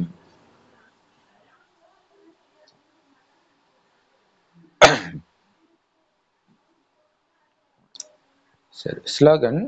சுய மரியாதையில நிலைச்சிருக்கிற ஆத்மா மற்றவங்களுக்கும் மரியாதை கொடுத்து முன்னேற செய்விக்கும். சரி, வரதானம் பாருங்க. பாபா சொல்றாரு, பாபாக்கு எல்லா குழந்தைங்க மேலயும் ஆன்மீக பாசம் இருக்குதான். எப்படி பாபா சாக்காரத்துல இருக்கும்போது, அதாவது ஸ்தூல உடல்ல பிரம்ம பாபா இருக்கும்போது எல்லாருக்கும் நெய் கொடுத்து எக்ஸசைஸ் எல்லாம் செய்ய வைப்பார், விளையாடெல்லாம் செய்வார். அதே மாதிரி இப்ப ஆன்மீக பாசத்தினால என்ன பண்றாராம், சூக்ஷ்ம வாதனத்துக்கு எல்லாரையும் வர வைக்கிறார். புத்தியின் சக்தியின் மூலமாக அனைவருடைய சூக்ஷ்ம உடலையும் வர வச்சு எமர்ஜ் செஞ்சு என்ன பண்றாரு, சூக்ஷ்ம சக்திகளை கொடுத்து நிரப்புறார். அது எதன் ஆதாரத்துல? அந்த சூக்ஷ்மமான அன்பு இருக்கிறதுனாலதான் குழந்தைங்களை வர வச்சு சக்திகளை நிரப்புறாரு. என்ன குழந்தை தினம் தினம் மாயையில அடி வாங்குற, உனக்கு என்ன சக்தி இல்ல? தூய்மையின் சக்தி இல்லையா? இந்த தூய்மையின் சக்தி எடுத்துக்கோ. எதிர்கொள்ளும் சக்தி இல்லையா? எடுத்துக்கோ. அமைதியின் சக்தி இல்லையா? அப்படின்னு சக்தியை நிரப்புறார் தினம் தினம். அமிர்த வேலையிலும் சரி, நாள் ஃபுல்லாவுமே சரி. அது மட்டும் இல்லாம 3 உலகங்களின் ஓட்ட பந்தயமும் செய்ய வைக்கிறார். 3 உலகத்துக்கு போ இல்லையா? சத்தியுகத்துக்கு போ, சூக்ஷ்மவதனத்துக்கு போ, மூலவதனத்துக்கு போ, 3 உலகத்திலையும் சுத்திக்கிட்டே இருன்றார். சோ இதுதான் எக்ஸசைஸ். ஆத்மாவுக்கு மனசுக்கு கொடுக்கிற எக்ஸசைஸ் இதுதான். இதன் மூலம் இந்த விசேஷ உபசரிப்பு மூலமாக பாபா குழந்தைங்க சக்தி நிரம்பியவர் ஆகிடணும் அப்படிங்கிறதுக்காக பாபா இப்படி பண்றார். சோ அதுக்கு பிரதிபலன் நமக்கு கொடுக்கணும், என்ன பண்ணும், அந்த மாதிரி நிரம்பி காட்டணும். அப்பதான் பாபாவுக்கு குஷி இருக்கும். ஒரு டீச்சருக்கு எப்ப சந்தோஷம் வரும்? குழந்தை நல்லா படிச்சாதான். சோ அது மாதிரி பாபா இவ்வளவு பாலனை பண்றாரு. எதுக்காக பாலனை பண்றாரோ அதுவாக ஆகி காட்டணும். அதாவது சக்திசாலி ஆகி காட்டணும், மற்றவர்களையும் ஆக்கி காட்டணும். அதுதான் ஆன்மீக அன்பு இல்லையா? சரி, ஸ்லோகன். சுயமரியாதை இல்ல நிலைச்சு இருக்கிற ஆத்மா இல்லையா, நான் அன்பான ஆத்மா அல்லது அமைதியான ஆத்மா அப்படின்ற ஒரு ஸ்வமானம் அல்லது சுயமரியாதையிலேயே நிலைச்சு இருக்கக்கூடிய ஆத்மா, அதாவது அந்த எண்ணத்தை திரும்ப திரும்ப எடுத்துட்டு வர ஆத்மா மத்தவங்க என்ன பண்ணாலும் அவங்களுக்கு மரியாதை கொடுக்கறத விட மாட்டாங்க, அவங்க துக்கமே கொடுத்தாலும். அப்ப நீங்க எப்பவுமே அவங்க மேல மரியாதையா நீங்க நடந்துக்கிறத பார்க்கும் பொழுது அவங்க முன்னேற ஆரம்பிச்சிடுவாங்க. சரி, நான் இவ்வளவு பண்ணியும் இவங்க எனக்கு மரியாதை கொடுக்கறாங்களே, அந்த அன்புல இருந்து விலகவே இல்லையே, அதே அன்பு இருக்குதே, அப்ப அவங்களையும் முன்னேற வைக்கும். சே, நானும் அந்த மாதிரி ஆகணும் அப்படின்ட்டு. அப்ப நீங்க சுயமரியாதையில நிலைச்சு இருக்கிறதுனால, அவங்க கிட்ட பணிவா அன்பா மரியாதை கொடுத்து நடக்கிறதுனால அவங்களும் உங்களை மாதிரி சுயமரியாதையில நிலைச்சிருக்க முயற்சி செய்வாங்க. அந்த மாதிரி முன்னேற்றத்தை சுயமரியாதையில நிலைச்சிருக்கிற ஆத்மா மற்றவர்களுக்கு செய்ய வைப்பாங்க அப்படின்னு சொல்லி பாபா இன்னைக்கு முரளியை முடிச்சிட்டார். செம பவர்ஃபுல்லான முரளி இல்லையா? சரி, முரளி ரிவிஷன் பாத்தீங்கன்னா பாபா இன்னைக்கு மெயினா என்ன சொல்றாரு, ஆன்மீக பர்சனாலிட்டி இருக்கணும். ஏன்னா குறிப்பா குமார்களுக்காக பாபா சொல்லியிருக்கிறாரு. குமார்னாலே தூய்மையான குமார்கள், தூய்மையின் சக்தி நிரம்பியவர்கள், தனித்துவமான வாழ்க்கையை வாழறவங்க, உலக மேடையில நான் விசேஷ பங்கு செய்யறவன், குஷின்ற ஊஞ்சல்ல ஆடிட்டு இருக்கிறேன் அப்படின்ற அந்த நினைவு உங்களுக்கு இருந்துகிட்டே இருக்கணும். சோ அந்த மாதிரி உங்களுடைய நடத்தை இருக்கணும் அப்படின்னு சொல்றார். சோ இந்த தூய்மையின் தனித்தன்மையின் மூலமாக எல்லோரையும் உங்க பக்கம் பிடிச்சி இழுக்கணும். அப்படி நீங்க பண்ணீங்கன்னா தர்மராஜபுரியில இருந்து தப்பிச்சிடுவீங்க, ராஜ குடும்பத்துல பிறவியும் எடுப்பீங்க. சோ இதுல கவனம் கொடுங்க அப்படின்னு சொல்றாரு இல்லையா? உலக மேடையில எல்லோரும் என்ன பார்த்துட்டு இருக்கிறாங்கன்ற எச்சரிக்கை உணர்வோட உங்களுடைய ஒவ்வொரு எண்ணம் சொல் செயலும் இருக்கணும் அப்படின்னு சொல்றாரு. அந்த மாதிரி சக்திசாலியான குரூப்பை உருவாக்குங்க. கவர்மெண்ட்டுக்கு நான் அனுப்புவான்னு கேட்கிறாரு உங்களுடைய பேரை. ஏன்னா செக் பண்ண வருவாங்க, அரசாங்கத்தை உங்களால எழுப்ப முடியும், ஆனா செக் பண்ணுவாங்க, வேணும்னே கோபம் ஊட்டுவாங்க, வேணும்னே காமத்தை தூண்டுற மாதிரி ஏதாவது பண்ணுவாங்க. நீங்க தூய்மையா இருந்து காட்டுங்க. உங்களை அப்பாவை வெளிப்படுத்தக்கூடிய ஆன்மீக கண்ணாடின்னு புரிஞ்சுக்கோங்க. உங்களுடைய ஒவ்வொரு நடத்தையிலும் அப்பாதான் தென்படணும். உங்களை பார்த்தாலே ஐயோ இவங்களை எப்படி இப்படி மாத்தி இருக்கிறாங்க, யார் மாத்தனா அப்படின்ற நினைவு தான் எல்லோருக்கும் வரணும். அடுத்தது பாபா சொல்றாரு, நீங்க ஓடி ஆடி சேவை செய்யறவங்க குமார்கள், அது கூடவே பாபாவுடைய நினைவும் நிரந்தரமாக இருக்கணும். ரெண்டும் பேலன்ஸா இருக்கணும், சேவை மற்றும் நினைவு. அப்பதான் சேவையிலும் வெற்றி அடையும். சுய முன்னேற்றம் இல்லைன்னா உலக மாற்றம் செய்யறதுக்கு நீங்க பொறுப்பாளரா ஆக முடியாது. அதுவும் குமார் மாறினீங்கன்னா அதோடைய தாக்கம் பயங்கரமா இருக்கும், பெரியவங்க மாறுறதை விட அப்படின்னு சொல்றாரு. சோ எப்பவுமே உலக அமைதியின் ஸ்தாபனை செஞ்சுட்டு இருக்கிறோம், இதுக்கு நாங்க எப்பவுமே உதவியாளரா இருப்போம்னு முழு உலகத்துக்கும் நீங்க சவால் விடணும். அப்படி சவால் விட்டுட்டு நாளைக்கு நீங்க சாதாரணமானவர்களா மாறிடக்கூடாது. அதுக்கு யோகம் சேவை ரெண்டுத்திலயும் சமநிலை வச்சாதான் உலகத்துக்கு அதிசயம் செஞ்சு காட்ட முடியும். பாட்டிகளுடன் சந்திப்புல பாபா சொல்றாரு, எல்லாத்தையும் பாபா கிட்ட கொடுத்துட்டு உங்களை லேசா வச்சுக்கோங்க, பறந்துகிட்டே இருங்க. ஏன்னா உங்களுக்கு எல்லாமே இப்ப பாபா தான், வேற யாருமே கிடையாது. எல்லாமே பாபா கிட்ட தான் இருக்குது. உங்களுடையது அனைத்துமே பாபாவுடையதுன்னா புத்தி பாபா கிட்ட மட்டும்தானே போகும். சோ ஒரு நினைவின் பாதையில மட்டும் போயிட்டு இருந்தீங்கன்னா லட்சியத்தை சென்றடைஞ்சிடுவீங்க. மற்ற இடத்துல உங்களுடைய புத்தி அலைஞ்சதுன்னா போக முடியாது. அப்படி இருந்தாலும் அழிச்சிடுங்க. பாபா சங்கமத்துல கொடுக்குற மிகப்பெரிய பரிசு பொக்கிஷமே குஷி தான். அந்த குஷிக்காக தான் பாபா பல பாயிண்ட்ஸ் கொடுத்துக்கிட்டு இருக்காரு. ஸோ அந்த பாயிண்ட்ஸ் தினம் தினம் அசை போட்டுக்கிட்டே இருங்க. கூடவே நினைவு மற்றும் சேவை, பாபாவுடைய நினைவு, பாபாவுடைய ஞான சிந்தனை, கூடவே சேவை. இந்த 2 கயிறும் ஸ்ட்ராங்கா இருந்தா இந்த குஷின்ற ஊஞ்சல் குஷி கொடுக்கக்கூடிய ஊஞ்சலா இருக்கும். அப்படி இல்லைன்னா விழுந்துடுவீங்க. குஷிக்கு பதில் துக்கம் வந்துடும். அதனால செக் பண்ணுங்க, நினைவும் சேவையும் சமமா இருக்குதா அப்படின்ட்டு. ஏன்னா அப்பாவுடைய துணையும் குஷின் ஊஞ்சலும் கிடைச்ச பிறகு வேற என்ன வேணும் உங்களுக்கு, இல்லையா? சோ அதனால சேவை மற்றும் நினைவு ரெண்டுத்திலும் பிஸியா இருந்தீங்கன்னா மாயா தானாவே உங்களை விட்டு ஓடி போயிடும். ஈஸியா வெற்றி கிடைக்கும். உழைப்பு கம்மியா இருக்கும். அது மட்டும் இல்ல, ஆசீர்வாதம் கிடைச்சுக்கிட்டே இருக்கும். எல்லாருடைய ஆசீர்வாதமும் தானாவே கிடைக்கும். சோ அதுக்கு ஆதாரமா இருக்கிறது என்ன? நினைவுல மூழ்கி, அன்புல மூழ்கி சேவை செய்யறது. இதன் மூலமாகத்தான் நீங்களும் முன்னேறுவீங்க, சேவையும் முன்னேறிக்கிட்டே இருக்கும். நிறைய குழந்தைங்க என்ன பாபா சொன்ன பாயிண்டே சொல்றேன்னு யோசிக்கிறாங்க. அதுக்கு பாபா சொல்றாரு, எப்படி ஸ்கூல்ல படிக்கிற குழந்தை எந்த பாடத்துல வீக்கா இருக்குதோ அதை பல தடவை படிக்குமா, அது மாதிரி நீங்க இன்னும் நான் ஆத்மாவாகி பாபாவை நினைவு செய்யணும்ன்ற பாடத்துல வீக்கா இருக்கிறதுனாலதான் திரும்ப திரும்ப சொல்லிட்டு இருக்கிறேன். சோ பாபா கொடுக்குற புது புது பாயிண்ட ஒன்னையும் எடுத்து அதை பல முறை உங்களுக்குள்ள சொல்லி சொல்லி இருந்தீங்கன்னா அந்த குஷியில நிரந்தரமாக மூழ்கி இருப்பீங்க. ஏன்னா உலகத்துல எல்லார்கிட்டையும் எல்லாம் இருந்தாலும் யாருக்கிட்டையும் குஷி இல்லை. அது உங்ககிட்ட மட்டும்தான் இருக்குது, அழிவற்ற குஷி. அதை மத்தவங்களுக்கு கொடுத்துக்கிட்டே இருங்க. எப்படி தாமரை சாக்கடையில இருந்தாலும் விலகி இருக்குதோ அது மாதிரி இந்த துக்கம் நிறைந்த கலியுக சூழ்நிலையில இருந்தாலும் உங்களுடைய புத்தி விலகி பாபா கிட்ட, பாபாவுடைய அன்புல மூழ்கி இருக்கணும். அப்படி மூழ்கி இருந்தீங்கன்னா தான் பாபாவுக்கு பிரியமானவரா இருப்பீங்க. உலகில் விஷயத்துல மாட்டிக்கிட்டீங்க அல்லது நபர் மேல உங்க புத்தி போச்சுன்னா பாபாவை மறந்துடுவீங்க. அப்ப யோகா கட் ஆகிட்டே இருக்கும். அதனால நிரந்தரமாக நான் செய்யற ஒவ்வொரு காரியத்திலிருந்தும் நபர்கள்ல இருந்தும் சுத்தமாறும் புத்தியை விலக்கி ஒரு பாபாவுக்கு மட்டும் பிரியமானவனாக, அவருடைய நினைவுல மட்டும் மூழ்கியவனாக இருக்கணும்ன்றத சதா லட்சியமாக உங்களுடைய நடைமுறை வாழ்க்கையாக மாத்துங்க.